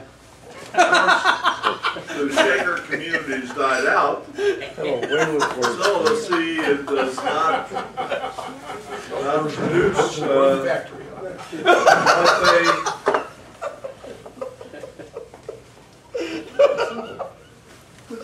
But let's see. We do. I have 2 minutes left. We do have the threat of war. We have the threat of war between Israel and Iran. Israel has maybe 400 nuclear weapons, and they want to bomb the Iranians for the possibility of their gaining one. But since they are a very small land area community, country, if a hostile power should bomb them with an atomic bomb, they would be decimated, and they have a very high concentration, whereas Iran, while it has cities, and the cities are threatened, they might survive a few bombs. So therefore, the Israelis feel that they are justified in threatening Iran with atomic warfare. And since the Iranians are threatened with atomic warfare, you have the Straits of Hormuz, which are the oil, the gate to oil. What does that have to do with simplicity? Threats with being closed, and that's one significant reason that we have very high petroleum prices. Oh, okay. Sad. I knew we'd get there. What are we going to do about it? Take it. You got an army. Use our army, man. Good evening. I'm Harold Taggart. And the simplicity revolution is simple. It's a return to feudalism. We're going to break down into a few extremely wealthy nobles and then a whole bunch of peasants. We're going to get rid of the unions. They created this middle class that's consuming all the resources. And they're out there with all their spare time consuming more resources. So once we get rid of unions, we can get back to a 16-hour workday, 7 days a week, and people won't be doing all these things they're doing. Now they'll die young. We won't even have to have Social Security anymore. Also, and Jeff, you were right. The crisis is planned. The crisis we have is planned. And what they want to do is well, like I say, create the crisis, get rid of the middle class, so the consumption of the resources isn't what it is now. and there'll be enough resources for everybody, the few remaining. But also the proles, let's call them proles rather than peasants. There'll be nobles and proles from proletarians. The proles won't be allowed to breed, except a few replacement people. This is something Ayn Rand, that's why we're hearing so much about Ayn Rand recently. And Darwin's cousin, a guy named Galton, also had the idea that only the intelligent people should be breeding. The United States had this idea. Back in 1890 to 1920, the United States sterilized 70,000 people. And they have also the Mississippi appendectomy, so they may be familiar with that. If a black woman went in with for an operation, they gave her a hysterectomy. They called it an appendectomy. So we've been practicing birth control for quite a while. So we can quickly reduce the amount of people on Earth and have mainly the brighter people. Francis Galton, Darwin's cousin that I mentioned, said that some people are just naturally smarter. And it seems like certain families are producing the smarter people. Obviously he's talking about Darwin and himself. And of course Ayn Rand has promoted this for a long time. Anybody's read Ayn Rand, you know, Dagny Taggart is one of her heroes. My last name's Taggart, so obviously I'm going to be one of the nobles. And so anyway, as the crises we're in right now are deliberate. $1 trillion. When Ronald Reagan took office, the national debt was less than $1 trillion. When he left office, he had quadrupled the debt. And he ran. Remember what one of his platforms was? Fiscal responsibility? Oh, yes. So one thing about Republicans, and I know there's not here, you can always know, except him. You always know where we stand. It's the opposite of what they're saying. But anyway, $1 trillion. If on the day Jesus was born, God had started a trust fund for him. And every day he put $1 trillion in that trust fund. $1 million in that trust fund every day. And he did that up to the current time. That still will not be $1 trillion. So you can imagine, how are we going to pay off this debt? They tell us it's 16 trillion, more likely it's double that. The Federal Reserve is loaning money like crazy to try to keep the economy from sinking back in Bush's last year in office. So anyway, one thing Christ is pollution. Air pollution is good. Once the air is unbreathable, the rich people will get oxygen masks, and everybody else will just die.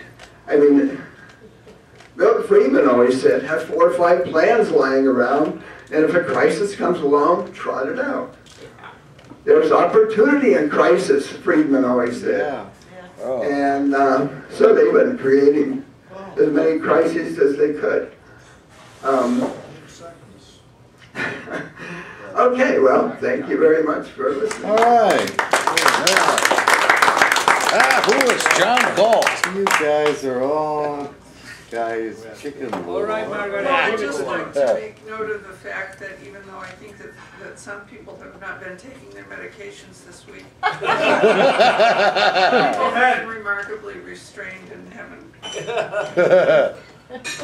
resorted to physical damage. Use the mic. Use the mic. Oh, I'm sorry. Just pull it down to you a little bit. You want to hear what I say? Okay. I think it can only be better. I'm sorry. Oh, you guys got to pay $5 each to be in here, man.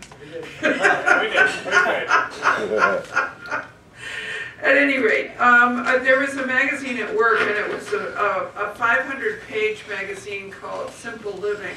So when you have to produce a 500-page magazine every month to tell you how to live simply, or maybe it's called Living Simply, you know, there's something wrong with this picture.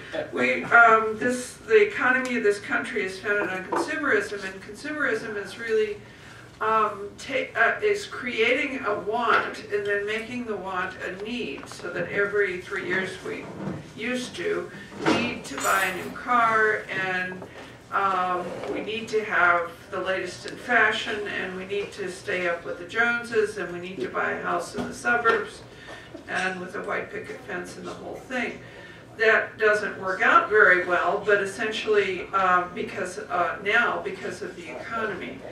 But we still have this concept of consuming, and it's really a confusion of quantity with quality, where we get confused and think if we have a lot of stuff we'll be happy, if we have the newest razor or whatever, we'll get our ideal life partner, or at least laid. And the consumerism really has made us eat the world. In fact, there's a sign that comes around every once in a while that says "Eat the world." It's like you have the right to take whatever you want and use whatever you want, and that's not that's not a reality. So the simplicity business, I think, is something that we will all have to face, and so we have to kind of separate out our feelings for it. And some of us, like me, simplicity is sort of a nostalgia for a past that really never existed, but that life did seem to be more simple, and that there wasn't, when I was growing up, we didn't have a television until I was a little older. We used to get out and ride our bicycles around, and we used to play with the neighborhood kids, and you could go out in the streets, and your parents didn't worry about you. In fact, they didn't even think about you until they were hollering for you to come home for dinner. I think that's kind of a falsity now, that's not going to happen. But I think this enforced simplicity that Jeff was talking about, this kind of social collapse that's being predicted by many people, is something that is very possibly a reality depending on what happens. And that's going to enforce a kind of a simplicity that's going to be very, very difficult for people and fatal for many people. If you look at the way the world's population is, when we were hunter-gatherer society, the entire population of the Earth, a human population of the Earth was only like 500,000 people as hunter-gatherers, and that was all that it was able to sustain. And then when we started getting into pastoral things and agricultural things, then the population went up because we could support more people. If we don't have oil, if we don't have gas, if we don't have those kinds of coal and fossil fuel reserves, which it's predicted that we won't. There will be a point, and Frank has said this more than once, that it'll cost more fossil fuel to extract fossil fuel than the fossil fuel that you get out. And when you reach that point, that is going to stop. It doesn't matter how much you have. If it takes more than you have out to pull whatever out, you're not going to do it. So, it's possible that our current level of population in this earth that is in fact supported by the fact that we do use fossil fuels, that we use diesel in our tractors and all that kind of thing, when that point comes, thank you, we are really going to have to simplify our lives, and a lot of people are going to die, period. 6 hours?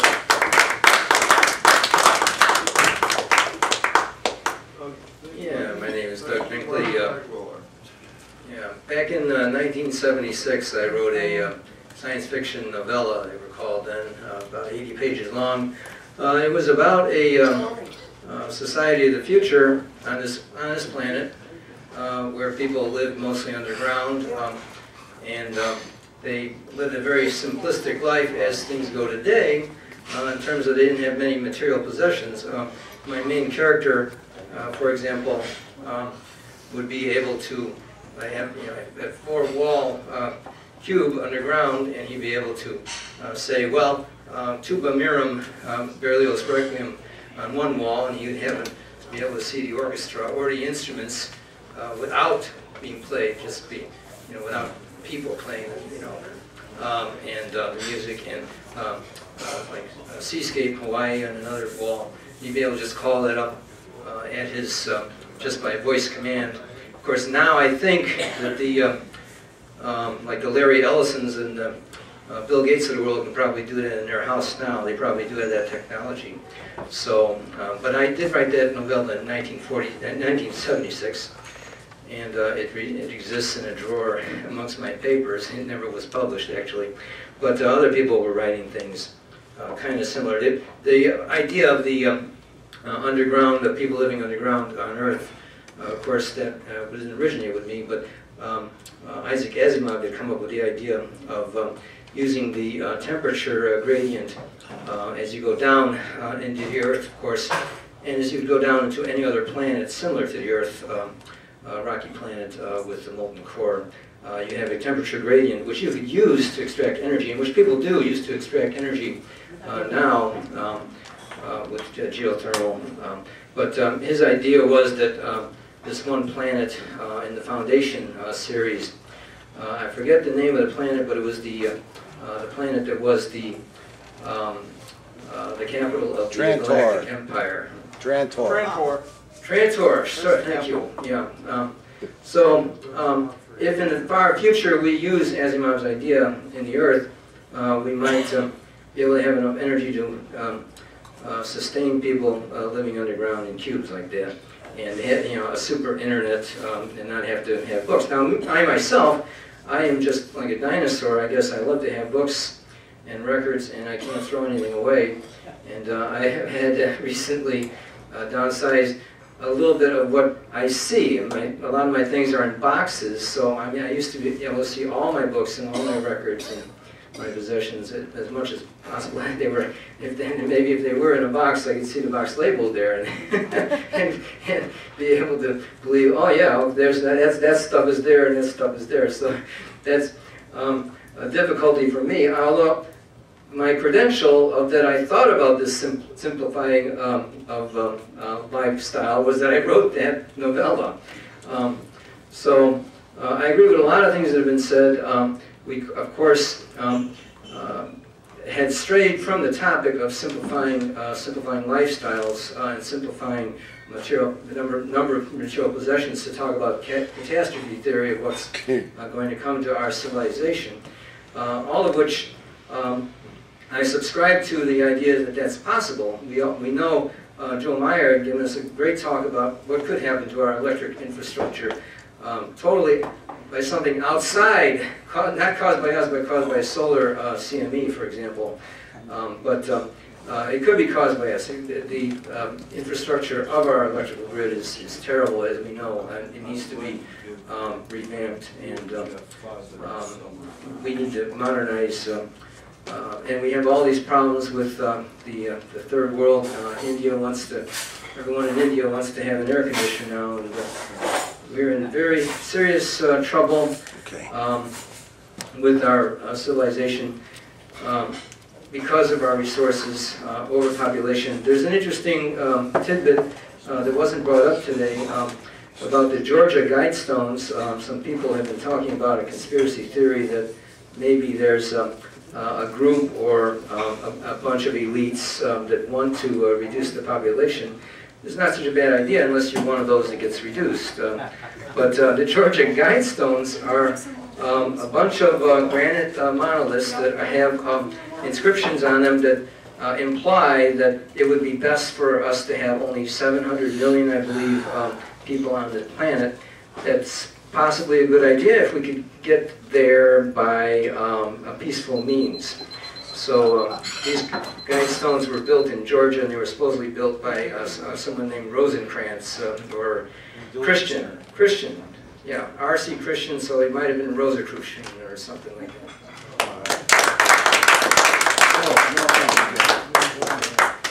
Okay, we'll see, what? Your turn, come on. You're the follow guy, Janet Stone.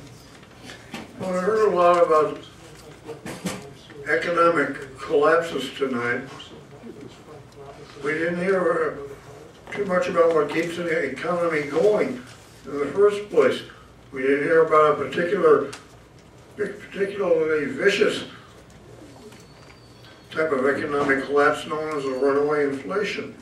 And I think we ought to have at least an evening devoted to topics like this.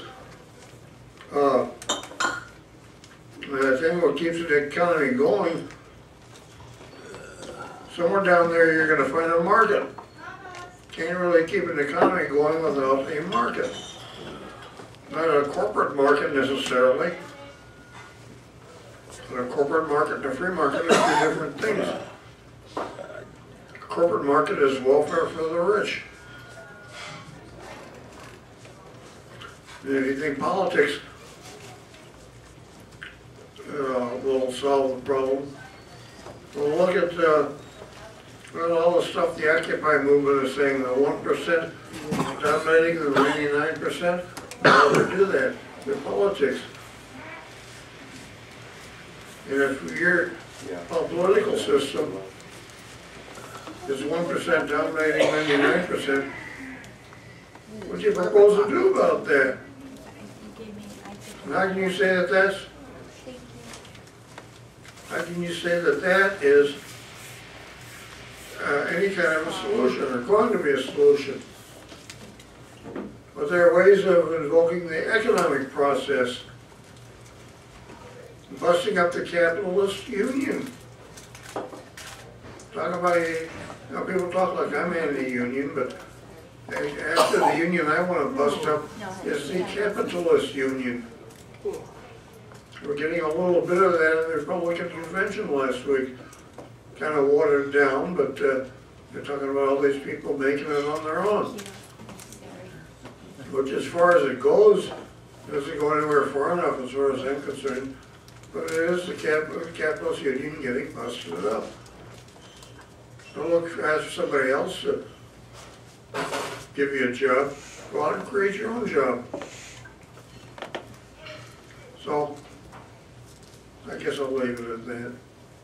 I'll have something else in a couple of minutes. I always forget something I want to come back. We'll leave it there for now. We'll all just create our unit. We'll just create our own jobs. You don't like the one I have. Okay, well, simple living. I guess you could say I'm a pretty simple liver. I've been living simply for a while. Getting rid of a car. 10 years ago, I decided to go car free. I knew what I was getting into. I was already, was associated with Critical Mass and Bike Winter and Break the Gridlock and some of these groups in Chicago. And I read Divorce Your Car by Katie Alvord, and I read Asphalt Nation by Jane Holtz Kay. And just one thing that people tell you is that when you go car free, you're going to need to change your expectations a little bit and your lifestyle. You're kind of leaving hypermobility behind. And when I had a car, gosh, I used to think nothing about every weekend loading up my kayak and my camping gear and my bike, and I had a station wagon, and I would go, anywhere in the Midwest. I'd leave on a Friday night, come back on a Sunday night, go camping, fishing, or biking, kayaking and stuff. And that was kind of a high energy, lifestyle.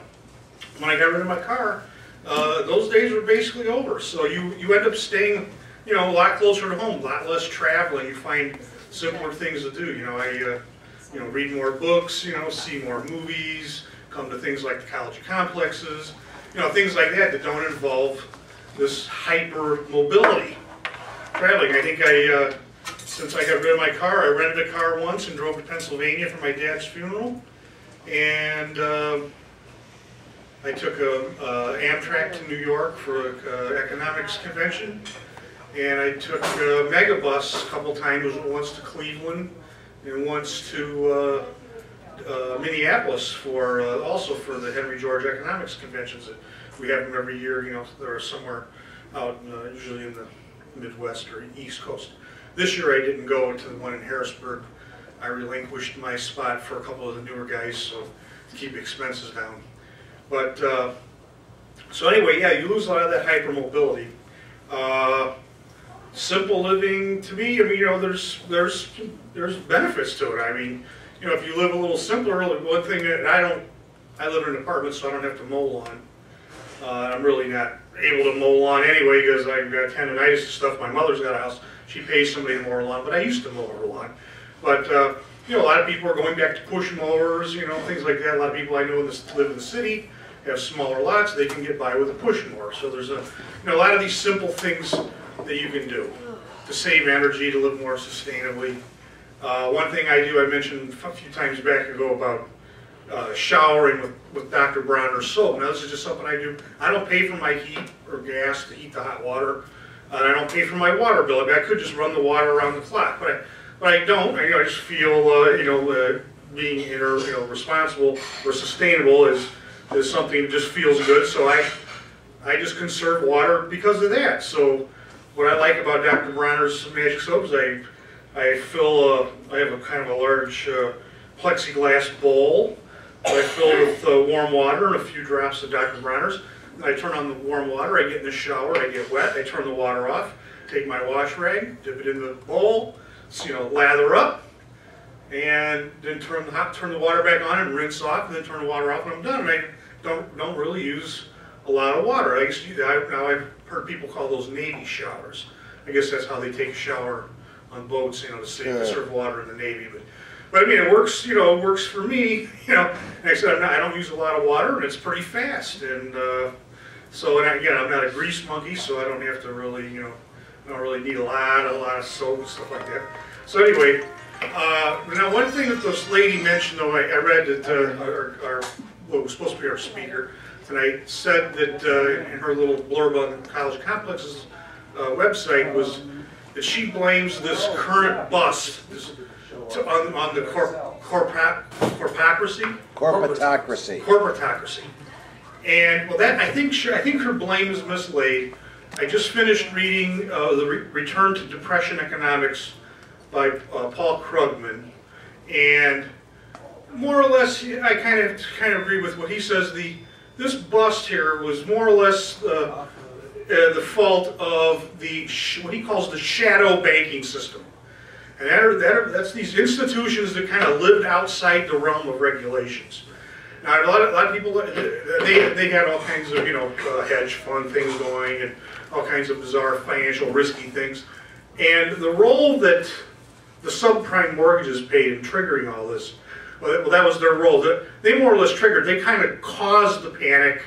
Initially, some of the early failures caused the panic, which then kind of caused the meltdown. But it wasn't just wasn't those subprime mortgages themselves. It was this shadow banking system that had all these risky investments, and they were outside of the realm of regulators. Was more or less the trouble of it. So I highly recommend reading that book, The Return to Depression Economics by Paul Krugman. Yes. All right. Not having a speaker made me focus tonight on you guys, Jesus Christ. Yeah, maybe you should simplify the college and not have guest speakers. No. You might remember about 6 months or a year ago, I gave a presentation here on 100 gadgets that had transformed our society, and I was trying to think how many of them I own or have used at some time or another. Are they really transformative of our lives, and do in fact we really need them?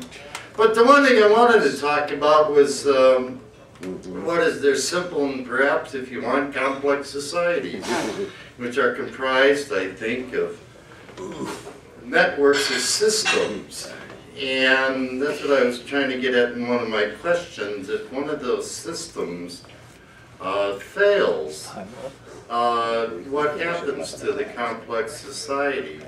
And you can see this technology dependency. It puts us in a very precarious situation. Now, technology makes things very effective. Certainly the United States Army is technologically heavy. It's certainly beyond anything a sword and a shield would be, or a rifle. However, that system could break down in the field as it happens. They run into this, or the grid goes down, or something of that nature. So it's a very precarious thing. However, if it's operating smoothly, everything is fine. Look at transportation. The complexities of transportation here. You need a very good roadbed. You need vehicles, 5,000 or more parts, signaling systems. You need an ambulance system. You need a police system. It's a very complex thing, and that's why transportation can break down very easily and result in catastrophes or people being late or not getting where they want to go at all. Flat tires, things of that nature. What happens to societies when they're confronted with these catastrophes? Well, I was in the Southwest, and they had a group there called the Anasazi, and they were confronted with 60 or 100 years of continuous drought. And the people simply disappeared. No one knows what happened to them. In the middle of the last century, we had the situation in Oklahoma, and to some extent the Okies simply disappeared. They migrated elsewhere and things like that.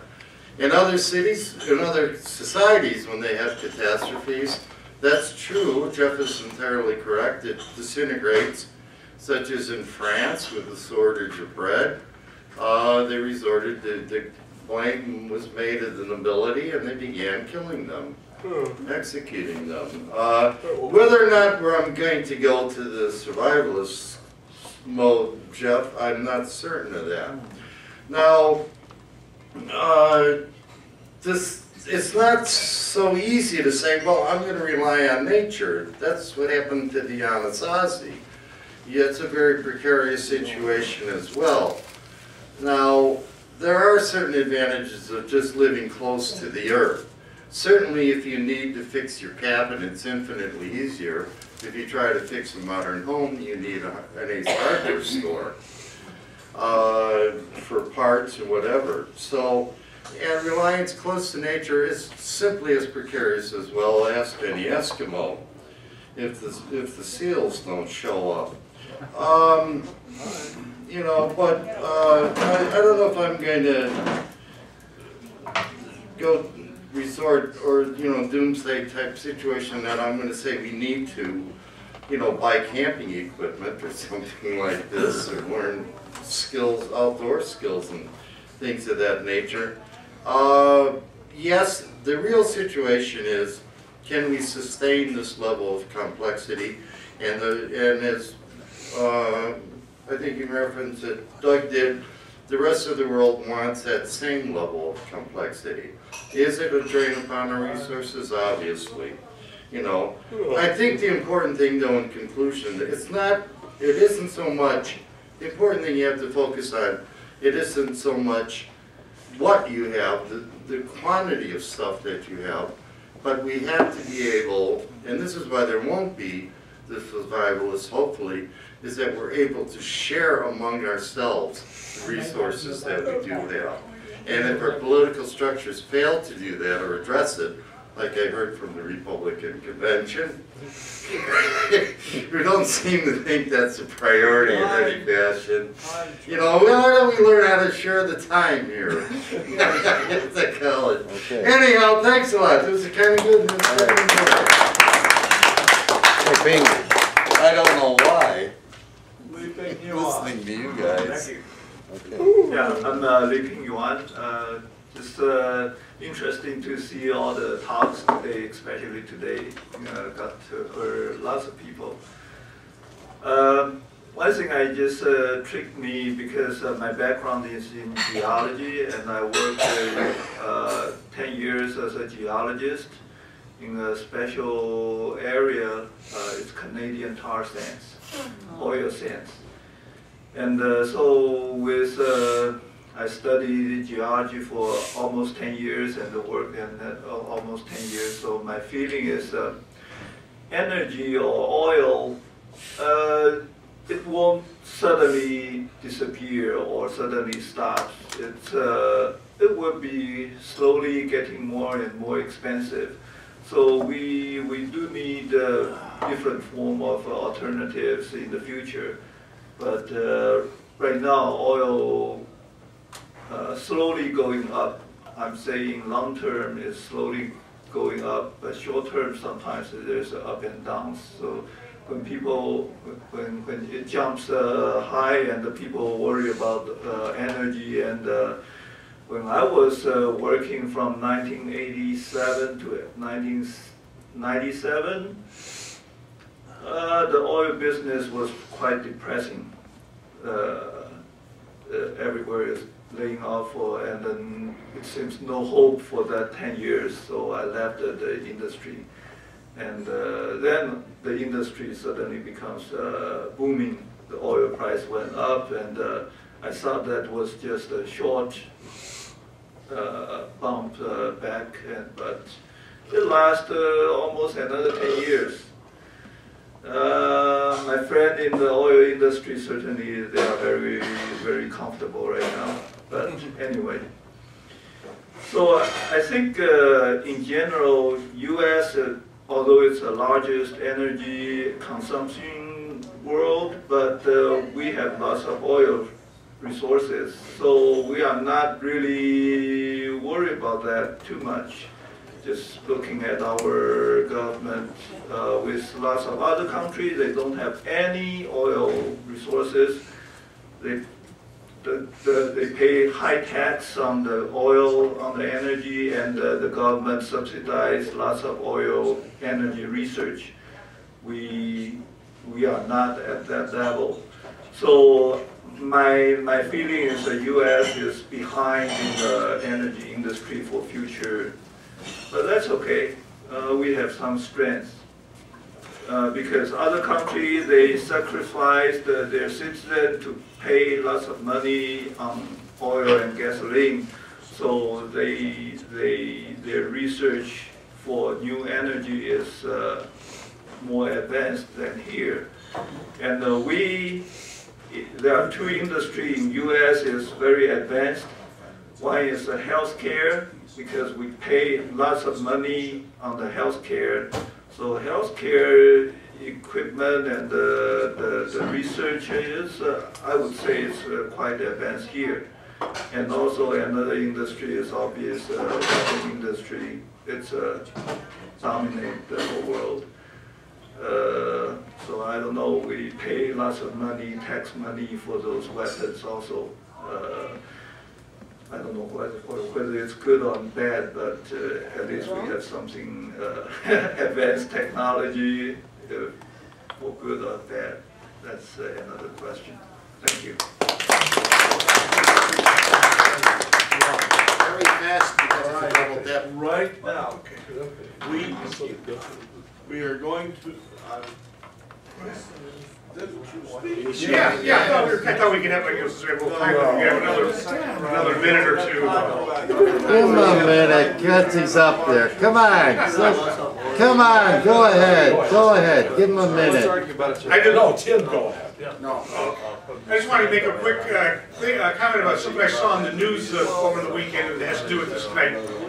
There's a mayor in the Philippines named Aguilar, who has levied these rules against stores from having plastic packaging. My uncle! And their trips to the dump every day. This town used to have 125 truckloads going to the dump every day. Now they've reduced that in half, just by making the plastic packaging, all plastic bottles, plastic packaging, all that illegal. I don't have any real closing remarks tonight to say, except that I hope that the improvised speaking program worked well, and that I hope that everybody still had an enjoyable night at the college. And let's hear now from Jeff for our final words. Okay, well, it's been interesting, and I'm going to address various comments made by folks in sort of reverse order of them having been made. I guess it was the gentleman where, did you make a reference to oil suddenly stopping? Yeah. An issue isn't probably oil suddenly stopping, but look at it this way. People, whether they're Chinese or Americans or whatever they are, they only got so much money to spend, whether it's on gas or other products made with oil. And the day that a barrel of oil costs so much that a company cannot then do all the things with it and get it delivered to the gas station or wherever, is the day that they'll figure out it's a losing proposition to continue to pump the stuff out of the ground. That's the trouble. Now that probably won't happen all at once all over the world, but there could be gobs of oil still under the ground, but it'll turn out to be too expensive to bring it to market, and when you did it, including the amount of oil that it takes to pull it out. That's the rub. That's likely to be the rub in the first instance. That's the single most likely way that it might be fairly fast in different places around the world within a fairly short span of time. Now, as far as Chuck's comments about the whole chain and the weakest link and all that, yeah.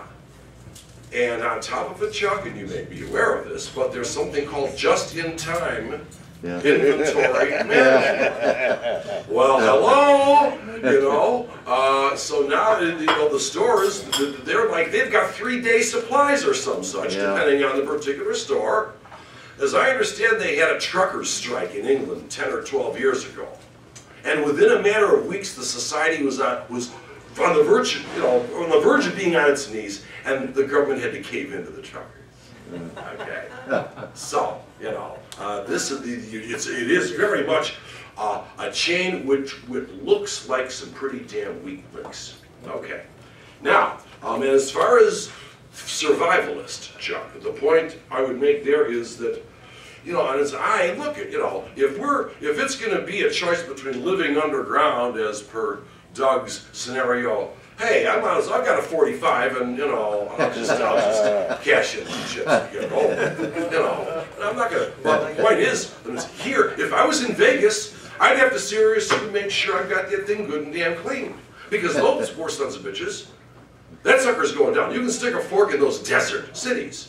All right. Eventually, they ain't going to be able to afford AC, and who knows, whether anybody's going to feel like anybody's going to be able to afford to drive to take the food out there into those deserts. Yeah. Eventually, they won't. They'll no, that's not a word. We ain't going to be able to get money from these folks. So, L.A., Vegas, Phoenix, Tucson, that whole sector of the country, it's going to go back to what it was 200 years ago. And eventually, much of the country is going to go back to where it was 100 or 200 years ago. That's what it looks like to me. So, because we're here, and because this joint 100 years ago, before automobiles, was a hopping joint, there's a reasonable chance that 100 years from now, this will be a hopping joint. And so, in the course of that transition over these 100 years, I ain't going to be around 100 years anyway. So, and I'm going to have those who I care about, that they'll be in a position to carry on. And they'll have the various super conveniences that this golden age of human history managed to produce at such a horrible price with respect to down the road for the human race. So yeah, whether we have 1 billion left or 500 million, whatever the hell it is, by the time this process gets done. As far as Margaret's comment about the economy built on consumerism, well, insofar as that's true, what a gross tragedy. What a mal-arrangement of incentives. When they, over the course of these, roughly, again, decades, depending on how you want to measure it, when they print money or whatever they do to stimulate consumer demand. Well. That's brutal malgovernance. What they needed to do instead was to stimulate conservation, especially of natural resources. But no, instead, again, I say it was the greatest party in human history without any imagining that the party would ever run out of party fluid to do with. So, well, all right, too bad. On the left, I was going to make a comment about TV as much of the problem here. That was a catastrophe when they allowed TV networks to first get the airwaves in exchange for fairness and other sorts of promises, and then a generation or so later, they reneged on the airwaves. And there's a I could say, you know, I'm not gonna use the N word if you see what I mean, but I could, okay, because they reneged. So, you know, and then Gene, it comes down to, how's about this for an analogy? A batter's up there, and while the cameras ain't pointed at him, he slips a gold coin in the pocket of the ump. Okay? And of course, the ump's calling nothing but balls. And then it's 3-0, and what's the pitcher gonna do? Okay? Yeah. And that's our system. 30 seconds, a couple of websites you should look at. One is called www.ted.com. That's Technology, Entertainment, and Design. It gives a lot of quick, short snippet speeches, and where I looked at my stuff from. That's TED.com. And all right. All right. Well, thank you all for coming, and especially our two speakers, Jeff Schramek and Tim Bolger, for their impromptu rebuttals and remarks. Thank you all for all your contributions.